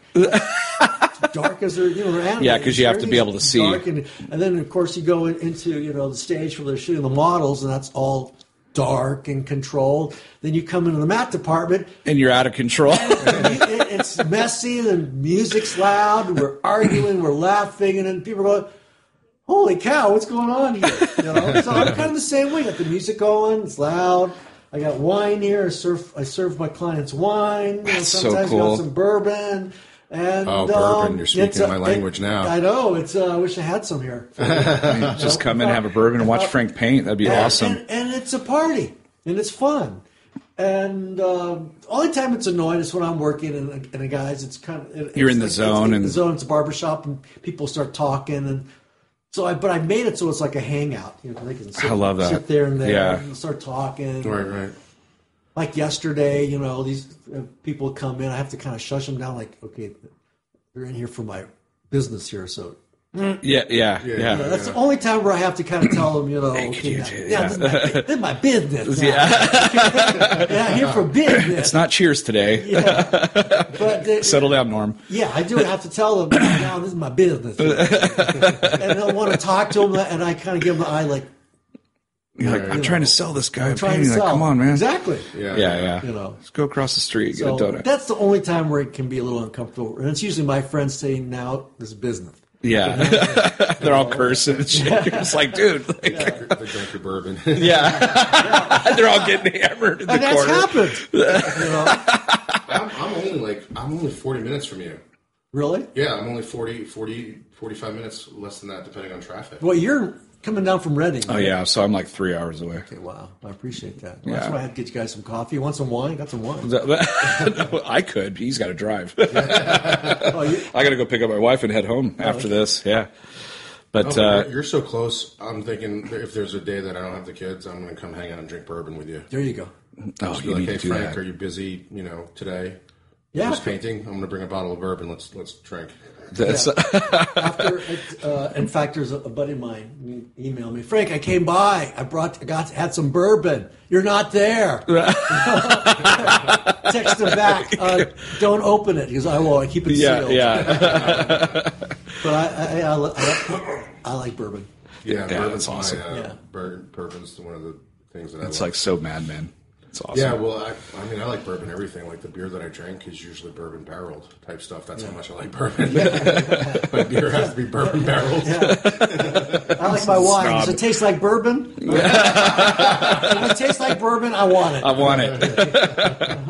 Well, Frank, man, we really appreciate this. And after, I guess, we hang up the mic, I want to really, really take a look around. But Hey, let's go get lunch or something too. if you're hungry, Yeah, I had actually, my son had a housewarming, got married. Beautiful. I saw the pictures. Yeah, It's wonderful. Beautiful Russian girl, and they just had a lot of people who just couldn't do it, so they just said, let's push it in August for the housewarming. Oh, that's So great. that's why it was 10-2. Oh, right. Yeah. And Well, weddings So- take up so much time and honeymoon and all that. So this is nice. So it's going to be a nice little so I get don't together. have anywhere to go now. So. No, let's go grab a little lunch. That's the other thing. A follow-up question, really quickly, before we end this. I had mentioned your wife wasn't really part of that when you were at ILM. What about your kids? I know we met you once, and his name escapes me. We met him at the expo. I think he kind of understands The gravity of it, yeah. Yeah, both your kids understand what you were part of. Oh yeah. Are Are they part of that? Are they part of that nerddom too? Are they into that stuff as Well, well? yes, and no, and I think my son David is the one who's really into it. Is that the son that we met? Yes. Okay. Yeah. Because he has some physical He's disabilities. he's super so cool guy. a lot of my friends have been cool about it. So like at Pixar, I've taken both my boys over to Pixar, and so they got the grad treatment there. Oh, my gosh. And when I go to, I'd love to bring you guys, but when I go to ILM, I'll bring my son David. Yeah. So that he can See it all. Can see it all. Yeah. And so Will you adopt us? It's the only way. This is Vic Lau Ordaz. and he's he gets it. Yeah. And so when I went to Skywalker, brought him back the stuff and all that, and he goes, "Wow, Dad, you worked on Star Wars." And your wife's like, "Don't do Force Awakens," and your son's like, "Please." I haven't been around the Star. The last three. Prequels? The prequels. What was the one after Jedi? Well, there was the Phantom Menace, Menace. Attack of the Clones, and Revenge of the Sith, which we Yeah. don't talk about those movies very often. But they have to be big, aren't they? Money-wise, yes. Money-wise, they're pretty big. For this generation, they're big, but not for my generation. Hardcore. Let's say you go to I went to the Anaheim celebration, Star Wars celebration. Yeah, we were there too. Yeah, we were there. And it blew my mind how big it was. Yeah. It's like Comic-Con my eyes big. were like that big, Death Star big. Like, holy, 55,000 people, I think, on average. Yeah, it was unbelievable. enormous. So I couldn't get what was the big attractions, the older Star Wars or the newer ones. Well, Here's the deal. We've said this 1,000 times. If the prequels were any good, we wouldn't have gotten Force Awakens the way we did. I don't think there would have been as much hype. I think. I think we had mentioned on the last podcast that you had said like it didn't feel it felt like a rehash. You'd already kind of seen it, you Right. understand Yeah. it. Our take on it, we are the type of podcasters and reviewers that don't shy away from the controversy of we don't blindly love something because we love it. We obviously love Star Wars. It's our first go-to thing, but we can't justify the prequels. We understand, like we had mentioned before on the previous podcast with you, that my theory was that he had a lot of yes men during the prequels, right. Which you could tell, like, hey, maybe you shouldn't go in that direction. Nobody was there to say that. Right. We feel like we would have gotten a completely different Force Awakens from JJ had the prequels been the quality of the same storytelling-wise as the original trilogy. So for us, nothing beats the old trilogy. We're happy about the Force Awakens because we feel like it had to have been made. It had to have been made that way to bring the old school people back and be like, right. hey, this is why you love Star Wars, because right. they made a conscious effort to do not just digital effects, right. the new stuff, but they had a conscious effort to like, hey, if we can film it, let's make it. You know, let's make that character there. Let's not make that character CG for no reason other than CG. Right. So we appreciated the fact that he brought us back. But we also say if the prequels were any good and we got The Force Awakens, we would have been pissed because you were just retelling a lot of right. what had already happened. Yeah. But like we said, we think it was made on purpose that way to bring a lot of the old school people back. Right. And now you have the new one coming out, which we said if the opening shot is on an ice planet with walkers, we're going to be pissed because you can't. Yeah. Now that you brought us back, give me something original. Give me something original. Which, if you watch the trailer, it doesn't. I mean, he's still kind of. There's walkers on a desert planet this time. You know what I really missed? I think I may have mentioned it's the music. The music. I came away from the last movie without a feeling. Wait, that's music. Rogue One. Rogue One did not have John Williams. Yeah. They had a completely different guy. But who, even still, there was nothing memorable about. I didn't like the soundtrack at all in that movie. The Force Awakens or Rogue And One? No, Rogue One. Didn't like it at all. You know, there's cornball humor in Star Wars, right? Mm-hmm. Yeah. And to me, you guys seen Guardians of the Galaxy? Oh, it's like, yeah. We See, love those that. guys- That's very Star Warsian. Yes, those guys get that kind of humor. You know, they do. That to me, that's Star Wars humor, where it's missing in these newer movies. It's almost like it's taking itself a little too seriously. Well, unfortunately, the one coming up Looks is way basically serious. Their Empire. It looks like it looks very gonna be their serious. Empire. Like our theory is that some bad stuff is going to happen in that next movie. Yeah. Yeah. Yeah. So that's what I missed. I missed it didn't take itself too seriously because in many ways George was poking fun at some of the older Serials. movies. Yeah. Flash Gordon, all that stuff. Gordon, Yeah, right, correct. right. You know, and so it was like a wink, wink, nod, nod. We know we're doing this, and you know we're doing this, and we're having fun. Yeah, I think That's why I kind of like Guardians of the Galaxy because it's like. Yeah. You know, we're having fun here, folks. Okay, you paid your $20 or whatever. See the movie. You had a good time, right? Yeah. You laughed. I think there's a conscious effort to really stay away from the cornballness that did not work in the prequels. That's what I think too. That's why they're taking themselves too That's why you have seriously. Jar Jar stepping on shit. It was I mean, that you kind of got, stuff like, drove me crazy. Squeeze me and all that stuff was like So really I think annoying. they're kind of making a conscious effort to stay away from the stuff that didn't work in the prequels to where like now there was some kind of break. Like one of my favorite lines in the entire The Force Awakens was when Finn was like, we'll use the Force, and then now it's Han Solo telling Finn, that's not how the Force works. Like, you just can't use it like it's like something you just get. You know, like little things like that. But I think you're right. Like, but again, our opinion is that our theory is that they're purposely staying away from anything that reminds you of the prequels. Right. To be like, hey, no, we're not gonna give you, trade talk. And Trade Federation and talk poop and jokes, poop, So I think that's our theory is that it's more serious, but I think they have to make sure that it doesn't that it reminds you of Empire Strikes Back, that it doesn't remind you of Attack of the Clones. What I liked about Force One is some of the models reminded me of the original Star Wars. Yeah, because it was practical effects. Yeah. They didn't do a lot of digital. on that stuff. And they mixed it in They the mixed stories? it. They mixed it. They mixed digital with the practical effects. Like, remember that junk? I forget his name. What's that junk guy's name that Ray was selling the parts to? oh, that was Simon Pegg. Yeah, but what was his Unkar name? Plot or whatever it is. Yeah. So he wore the suit on set, but digitally they digitized his mouth when he was talking. So that's like a mix of the old and the new, which is like somebody like Christopher Nolan. Did you see Dunkirk? Not yet. You got to go see that. Oh I hear- shit! well, Visually, it's stunning. It's a really good work of art. It reminds you of old school filming because he's notorious for, if I can film it, I want it made. So like he would actually stick instead of doing a lot of special effects for like the fighters in the aerial shots, he stuck the cameras on the planes and told them to go take off and filmed it that way. Like he filmed a lot of practical effects. You're not so far from Sacramento.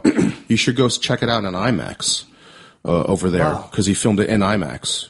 It's incredible, man. We just reviewed it last night on our podcast. So that drops Monday, actually. Yeah, it drops this Monday. Yeah, but yeah, go if you can. it's something else, and I think that's right up your alley I gotta too. get a picture of you guys. Keep talking. But yeah, I mean, we're really looking forward to what Ryan Johnson's doing with The Last Jedi. But we're very nervous. Who's doing it? Ryan Johnson, who I don't know if you've seen Looper, Right, Looper. Brick. Yeah, did you see that Bruce Willis movie, Looper? Where It's a time traveling movie. Kind Yeah. of. No, what was that movie that's supposed to be the best visual movie in a long time, Valerian? Have you guys seen that yet? Okay, he so saw it, he yeah. didn't see it. I saw it. I do you thought it think? was gorgeous. I thought the story was really weak because That's we've what I seen heard. it. I heard visually it was like unbelievable. Well, like I was telling him, I said if they made this movie 20 years ago, I would have been blown away. But this was a story written years and years ago. because it's based on a book. So there have already been movies almost like based on Valerian. I mean, there are too many story elements. So now this far in the game, putting Valerian out, it's like I've seen this before. Yeah, been there, done that. Some of the special effects and situations that they did in the movie were unlike anything I've ever seen. I was like Avatar. I saw Avatar. Right, Not a great story. We've seen that as Dances with Wolves in Space. But visually, it was like, how did they do Right. it? This is amazing. Right. Yeah. So if you're going to go into it like that, you'll enjoy it. You'll enjoy it. Sorry. Yeah. My computer talks. It's all wrap it up. Well, anyway, Frank, again, Thanks for spending so much time with thank us. you. Yes, this has been amazing. I've been thoroughly enjoying it. Like I said, I like you guys, so I want you to do well. No, this is really fun. I mean, we're waiting patiently for our invitations to. He's like, keep waiting. I'll ask. I'm very good friends with Steve Gawley. Yeah. Who's good friends with Dennis Murin. So I'll ask. It's just fun. We're just guys know huge. Steve? I don't know that name personally, but I mean, again, I probably did 20, 30 years ago. I mean, I used to read Star Wars Insider. I used to read original Star Wars. Crew. Yeah. We Then didn't I have probably saw him on that. I probably saw him on that VHS tape. Yeah, that I was telling you. but about. we don't. He was there at the Anaheim Celebration Anaheim. celebration. Yeah, he was signing. I mean, back in the 80s, it was Star Wars Insider. That's what we read. Probably saw you in the magazine at some point. I don't remember, but that's how we read about you guys. It was like, oh, that's so cool. Were you guys really big behind the scenes did you guys? guys get Bantha tracks? Yeah, we had Bantha Tracks, which I think was inside the magazine, wasn't it? Or was that called the magazine? I don't have a working VCR, but I still have that from Star Wars the Jedi VCR tape. Let's see if we can find that on DVD or if you can transfer. I could probably it to transfer DVD. it over, Yeah, but it costs some money, but I remember watching that as much as I watched so yours Star was Wars. before George went back in and re-edited it. Yes, Probably yes. That when he would see, this is my love hate. Now we open the This This is my love hate relationship with. This is my love hate relationship the with George people Lucas. versus George Lucas. I've Right. seen that too. Seen that too. But on that VHS tape, I remember him specifically saying that he loved Star Wars, but he hated what Star Wars brought to Hollywood, which was a lot of movies that had just special effects and no substance. Flash forward 16 years from that, he makes the prequels. And I'm like, George, I freaking know him. George, do you remember the words that you said?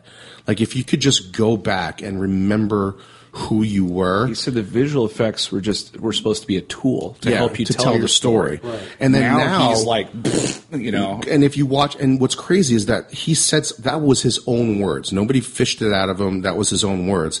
Then you fast forward, and like I said, we are huge behind the scenes person. We love knowing how things are made. And you flash forward to the behind the scenes stuff for the prequels. He's all about getting the placement of the shot for the digital effects. And I was like, George, you've just become everything that you didn't want to be as a filmmaker. There's too many battle droids in this shot. Take that one out. It's like there's a like, there's a scene I remember specifically watching for, I think, Attack of the Clones or Revenge of the Sith, and he's standing there, and Hayden Christensen is trying to get the scene right, and Jar Jar, I think, is standing in the scene or some shit, and there's a guy holding that like globe. The Jar Jar head. The globe. So to get the special effects and the lighting or whatever it is correctly. And Hayden wants to do it again, and he wants to get the shot. He wants to get the acting part right. And all George is saying is like, no, we got it. We got the effects and everything is right. And I'm thinking, no, let him get the scene right instead of you have an actor saying he'll do it again. You know, so like it's things like that bug me. It's like it's my love-hate relationship with George Lucas, because there's no Star Wars without him. But at the same time, as an objective film reviewer that we are, we can't justify some of the things that he did. It doesn't make any sense. We almost felt like the movies that were the strongest were the ones where other people were directing or pushing him, like, hey, that's not a good idea. Let's do this instead. Right. Or the ones where Marsha had a hand in it. Yeah. That's Did why she edit Empire too, or was it just a New She Hope? had a hand in all three of those movies. Holy shit. Okay. See, that's a big deal. And not only that, I mean, you talk to anybody there who understood the relationship and understood that she was probably the only person who could really tell George that's not working, and that he would listen, you know, because she had street cred. So I think those three have her influence, and after that influence is gone. So there's nobody really to tell George this kind of sucks or this is not working. Or if you did, you're right. afraid you got fired or some shit, you know? It's just, it totally changed. Yeah, that's like I said. No. That's my love-hate relationship with Lucas. Like, I thank him. She's really, for everything. she was really for Star Wars. important to the Yeah. success. We could see that now. of those big time. those three movies. You know, and history will bear that out for those who were there. It's like, how come she's not, people like us who know. how come Yeah. she's not listed in the books? Well, she's been written out. Yeah. You know, and that's all. It really all comes down to people. You know, people liking people, or if they feel Or egos or all sorts of things. Or in their case, you know, infidelity, and so Yeah, that's a bummer. it is what it is. Yeah. Well, if it wasn't for Lucas, we wouldn't be standing here talking to you. So I have nothing bad to say about George. You know, he's human, just like all of us here. So Right. He's not Yoda. Well, even Yoda screwed up in the prequels. Yeah. He's like, oh, I got knocked down for a couple flights. Let me just quit. What kind of Jedi Master are you? Just get your ass back up and keep fighting the Emperor. What the fuck? He's 900 years old, dude. He's like, I'm that's true. tired. Well, he loses his Jedi robe and just quits. And his lightsaber. His original color was blue. That's right. Yeah, that's right. He was a lot so more weird. That'd be He was more weird. elf looking too, or Yes. goblin looking. I Yeah, think. that'd have been really weird. I Yeah. love it. I love the look. I couldn't help but laughing in that scene where he's Jumping around. he's jumping around, fighting that Saruman guy who, Oh, Sarah. He's fighting Dracula. I mean, come on, didn't you crack up? I started laughing. There are people on. We started laughing. It Well, looked funny. let me tell you, they obviously this was not Disney that owned it at this time, but Right. I was at Celebration 2 in Indianapolis at the Rick McCollum specials, what they called it, where they showed off their digital dick, I guess, to the audience, and they put together this 5-minute reel, and it was all digital stuff. So they showed 3/4 of that Yoda fight, which when you're there, you're like with the audience, you're just, oh my God, I can't believe this, And then when I went to go see the movie, I was pissed because I'm like, well, they just like showed the whole thing at that celebration. I'm like, I'm really upset. But I remember the first time seeing him jumping around, and the crowd went apeshit. They went nuts because they're like, we get to see Yoda fight, He's and a then faker. Yoda's a faker. yeah, with that cane. and then when I went to see the movie, like it was like a month later, the movie came out, and that scene came up.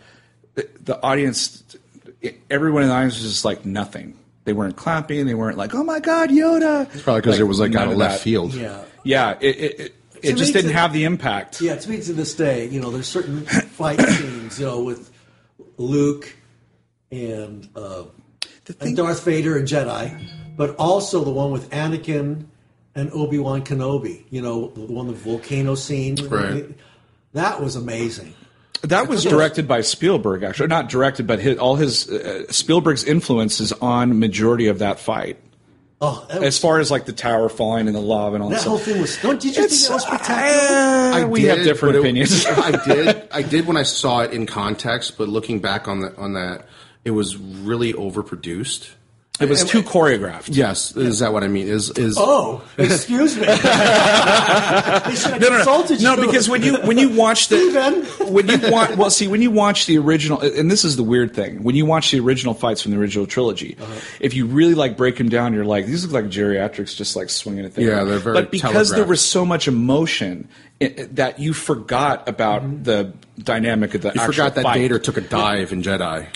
When he literally jumps to that one part of the unnecessarily open tunnel Shaft. yeah, that you painted. He takes you see him choreograph take the dive into that scene. Yeah. Looking back on it now, you're like, oh, that's weird. But because you had grown to love and hate Vader so much in the previous 2.5 movies up into that scene, you forget about that. The problem with the fight that you're talking about is the brotherhood that, other than that great speech by Ewan McGregor, because he's a great actor, that brotherhood that they're talking about you don't see that in the movie. No, and Anakin's so laughable that you can't take that guy seriously. If you remember in Attack That's of the probably why he hasn't gotten that much work since. No, and I like he's a good he actor. Can actually have you ever seen Life as a House? Shattered Glass, even I probably have. Yeah. Life as a House, he plays a troubled teen, basically Anakin Skywalker. But Kevin Kline's in it. He plays his father. He's a distant father, and the father finds out that he has cancer. And in the movie, he takes his son for a summer to build a house. His son doesn't know that he's dying of cancer, and he takes his son for that summer just to have like one last thing for him to do with his son. The movie is great. I love that movie. I cry still to this day watching that movie. Hayden Christensen is really great in that movie. And then you fast forward to Attack of the Clones, and it's like night and day. It's night and day with because that emotional stuff that he does in Life as a House is missing from Star Wars. Well, it probably wasn't directed. Like going back to our That's earlier conversation, exactly what it we wasn't talked about. Yeah. It's like, You know, okay, when move on. Let's put a digital shit in when here. I Let's saw go. that fight scene in Jedi, again, I worked on the movie. Yeah. So we're seeing just I got goosebumps, clips man. It's so here cool. and there. Yeah. In fact, I walked in on George because I was like, I can't believe I'm seeing this. I walked in on George and had to ask him a question about this one scene.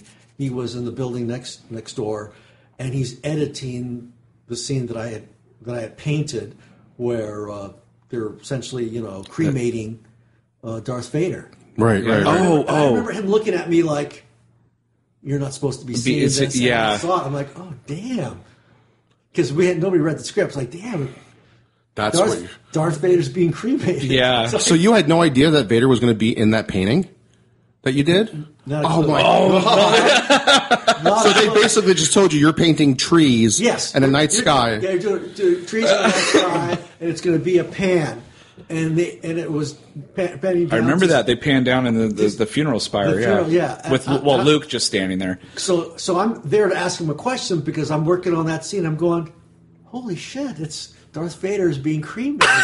Oh my god! And George looks at me, and it's that image like, What are you doing here? yes, what do you? You will not say anything when you leave this building. Yeah, but it was kind of, well, you're afraid to. I mean, Yeah, it's I like will you kill build- you. That would never happen today. Yeah, you No. build your own mental cage like, okay. The door would be locked. Yeah, the door would have been locked. You would have never been able. Your Soundproof. key card would not have been working. So I forgot.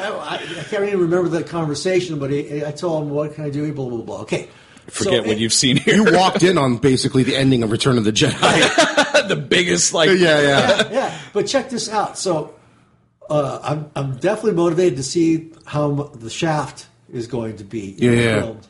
But I felt emotionally so stirred during that scene, because it's where Darth is, fighting Luke, and it's very blue and very red. You remember that? Yeah. And the music has this amazing crescendo, and I'm going, damn, I'm really feeling something here. Exactly. I'm getting I'm really pulled into this. When Luke yells out "never" and he goes after Vader, because he's like, "I'll turn your sister." But the music is like, it's like these giant crests just crashing. Right. I'm going, whoa! I'm back.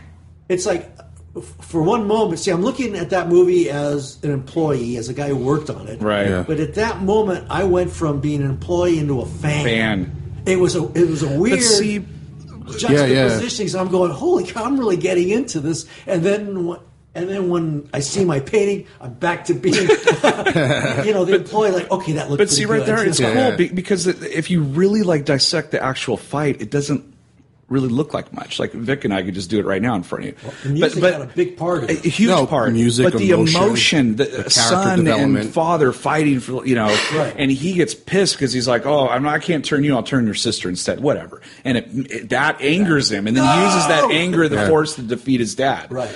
So that whole thing is awesome. And then you fast forward to Revenge of the Sith, and there's they were buddies in arms, and they were Jedi together. But there's never that camaraderie. That speech where Ewan McGregor is like, "You were my brother," and that was heartbreaking. No, but that's because he's a good actor. Yeah. Because if you go back and watch, you don't see that because in Attack of the Clones, Obi-Wan is talking to him like he's like a teenage kid, like basically scolding him for the whole stuff. And then you fast forward to Revenge of the Sith, where there's conversations of them where they just rescued the Emperor, the Chancellor, and he's like, no, that thing on Nemonia doesn't count, because he says that Anakin had saved him a bunch of times, but there still isn't that brotherhood that Ewan McGregor is acting that scene out. It's only because he's such a great actor that he pulls the line off. But if you go back and watch the two movies, it's not there. The problem is they never show the two of them in those situations. They just reference them. Yeah, so the reference doesn't do anything. Have you watched the Clone Wars series, the cartoon? No. There's shots in there where Obi-Wan and Anakin are actually Anakin actually goes out, Obi-Wan is captured at some point in time, and Anakin goes after him, and you can see the anger and the desperation and the worriness in Anakin, and that's what was missing in the prequels, where you got that feeling that Anakin loves Obi-Wan, that he in an attachment way that a Jedi is not supposed to, and that's where that separation of where Anakin's supposed to fall to the dark side so easily. You get that in the cartoons where you see Anakin love him more. You can see Obi-Wan doing it too, but Anakin goes above and beyond and just goes against. Animated series. Well, yes, they exactly, fill in all the exactly, gaps. And also, you have to think of Episode 1. You got Liam Neeson, an amazing actor. You have Ewan McGregor. Yeah. When Qui-Gon dies at the end of that, spoilers, when he dies, you see the emotion. When he yells no, remember that? And then that fight with Darth Maul all of a sudden is because you see Obi-Wan all of a sudden change, because before that, yes, they're fighting Darth Maul, but he goes after Darth Maul vengefully in that scene, and that's what's kind of missing in there. It's great to look at the Obi-Wan. You guys are a little too into this. We're really into it, but it's so choreographed. There's parts in that fight that drive me crazy. There was a part where they were both swinging their lightsabers together, and then they go, and they're holding. See, and I'm just like, the last one. To me, it was horrible. I came home, my kids. Yeah, you were saying Dad, you're no longer our dad. And that's where they're all ganging up 2 against 1. Dad, you suck. I go back and forth with that. But movie. it was it's like. Okay, I enjoyed it. Why is he rebelling against his dad, Han Solo? The Force Awakens. They took away the keys from his car. What? They didn't give you. We haven't filled the gap. Hopefully, there is gaps. I don't know. There's 2 more movies. Yeah, but to me, okay, you're supposed to assume he's really pissed off now. He's going to kill his father. See, I didn't get. That's a tough one. That's a tough one. No, I can't justify that yet. But I haven't seen the full storyline, so we'll see what happens in the next two movies. Hopefully, they give us something more original in the next one, and we'll see what happens. Yeah. We'll find out in a couple months. Well, this felt like Return of the King. We have 7 endings here. Seriously, if you heard George Lucas passed away, how would you feel? I'd be heartbroken. I'd be really heartbroken. I would be sad to the point where I would be sad about that he never got to see the complete vision of his Skywalker saga. Yeah. But I would, at the same time, if he was going to do it, it would feel better for me if somebody else was sitting there collaborating with him. Like, he's a great overarching person, but as far as like the fine details of the stories, he needs somebody pushing him. That's my opinion anyway. Yeah, I kind of agree with that. Because it's like I like the fact that somebody else gets to tell Star Wars, but at the same time, it's really sad that the prequels were so, I don't know, what's the word I'm looking for? Bad. No, I know. Well, there's a lot of stories out there. My son reads the Star Wars books, all these different books. So, I mean, there's a lot of them. But it all starts with Lucas. As much as we make fun of the prequels, it all starts with Lucas. And it all started and basically ended with him because, like, the new stuff it's not Lucas. It's somebody else's like interpretations. It's somebody else. It's somebody else basically taking, those collectible toys and like how we used to tell, how I used to play with toys is make my own story. Yeah. And that's basically what they're doing now. I forgot who told me this. I don't know if it was Ben or somebody, but George, when he sold the company, he gave Disney treatments for. I heard about that. Yes. Yeah. And they didn't use a single one of them. They said thanks. Oh, no, it's on YouTube. Oh, yeah, it was on YouTube. He's saying they said it wasn't Star Warsy enough. Yeah, that's really weird. He said he went a different direction. He's like, oh, they went retro. Because when you even watched it, he's not wrong. Let's put it. He's not wrong. Right. That to the point where he's like, he basically said I liked my stories better because I was trying to do something different, and that's true. Yeah. But different wasn't really that good because nobody was telling him no. Right. They saw Trade Federation in the opening crawl of his new thing, and they said, no, we're not doing that. I mean, it is crazy that you tell the creator of Star Wars that's not Star Wars enough. But, I mean, you can see the prequels and say at some point in time he kind of lost his way about how to tell a story. It was all about the digital effects, essentially. Right. So in a sense, that's kind of crazy that you tell George Lucas that's not Star Wars enough. Yeah. But at the same time, when you watch the prequels, it's like, no, that wasn't Star Wars. It's weird. I mean, and it's weird. I mean, is that your opinion too, or? Yeah, generally. Yeah. It's really weird with the digital effects because I remember when Weta was up and coming, like their Lord of the Rings movies came out at the same time as the prequels were coming out. That, yeah. And I remember watching Lord of the Rings going like, these effects look so much better. Because they shot a lot of stuff practical. Yeah. Right. Instead of like going to a blue screen or green screen and filming like, because that scene in Attack of the Clones where they're doing it in the arena, instead of going to find. It's all in room with blue screen everywhere. It's a giant green screen with sand on the floor. Well, Weta, or Peter Jackson, went out to New Zealand and filmed it on location and then added the special effects that 80 needed. So there's a lot of production value in what Peter Jackson did versus, standing in front of a green screen. You're dealing with somebody who was adapting a really strong story.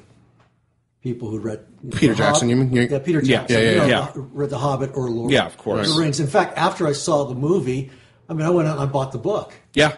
I did realize how much they cut out. I bought the art book. I bought all sorts of stuff. How much they cut out. They should have cut out the 7 endings at the Return of the Jedi, or Revenge of the not Revenge, Return of the King. Jesus, Return of the Jedi. I remember enjoying reading the book. If it wasn't for watching the movie, I never would have gotten the book. Absolutely, I thoroughly enjoyed it. Absolutely, yeah. I still haven't read The Force Awakens. We're getting hungry. Yeah. All right, Frankie, thank you so much. This was a pleasure. Absolute pleasure. So fun. I'm sure the pleasure's mine. I'm sure there's a lot more stories too that we just haven't. We wanted to talk about more of your other movies, and we only got to 3. Yeah, but Star Wars always just seems to trump everything. Always. Well, it's the biggie. That's right. Well, this was Chew on This, a Nerds United podcast in Frank Ordaz's gallery in Auburn, which you haven't plugged. You should have plugged that. Yeah, give us the 843 Lincoln Way in beautiful Auburn, California. Come on down. Bring a bottle of bourbon. Yes, Yes, talk yeah, Star yeah, Wars, 10% but only off. with you heard it here. Over $10,000. If you mention Chew on this, he'll give you 10% off, but you have to bring a bottle of bourbon. Be sure to bring a staff-approved coupon. That was Chew on This, an Urgent Podcast. I'm BJ. Vic. Until next time, folks, chew on that. Later.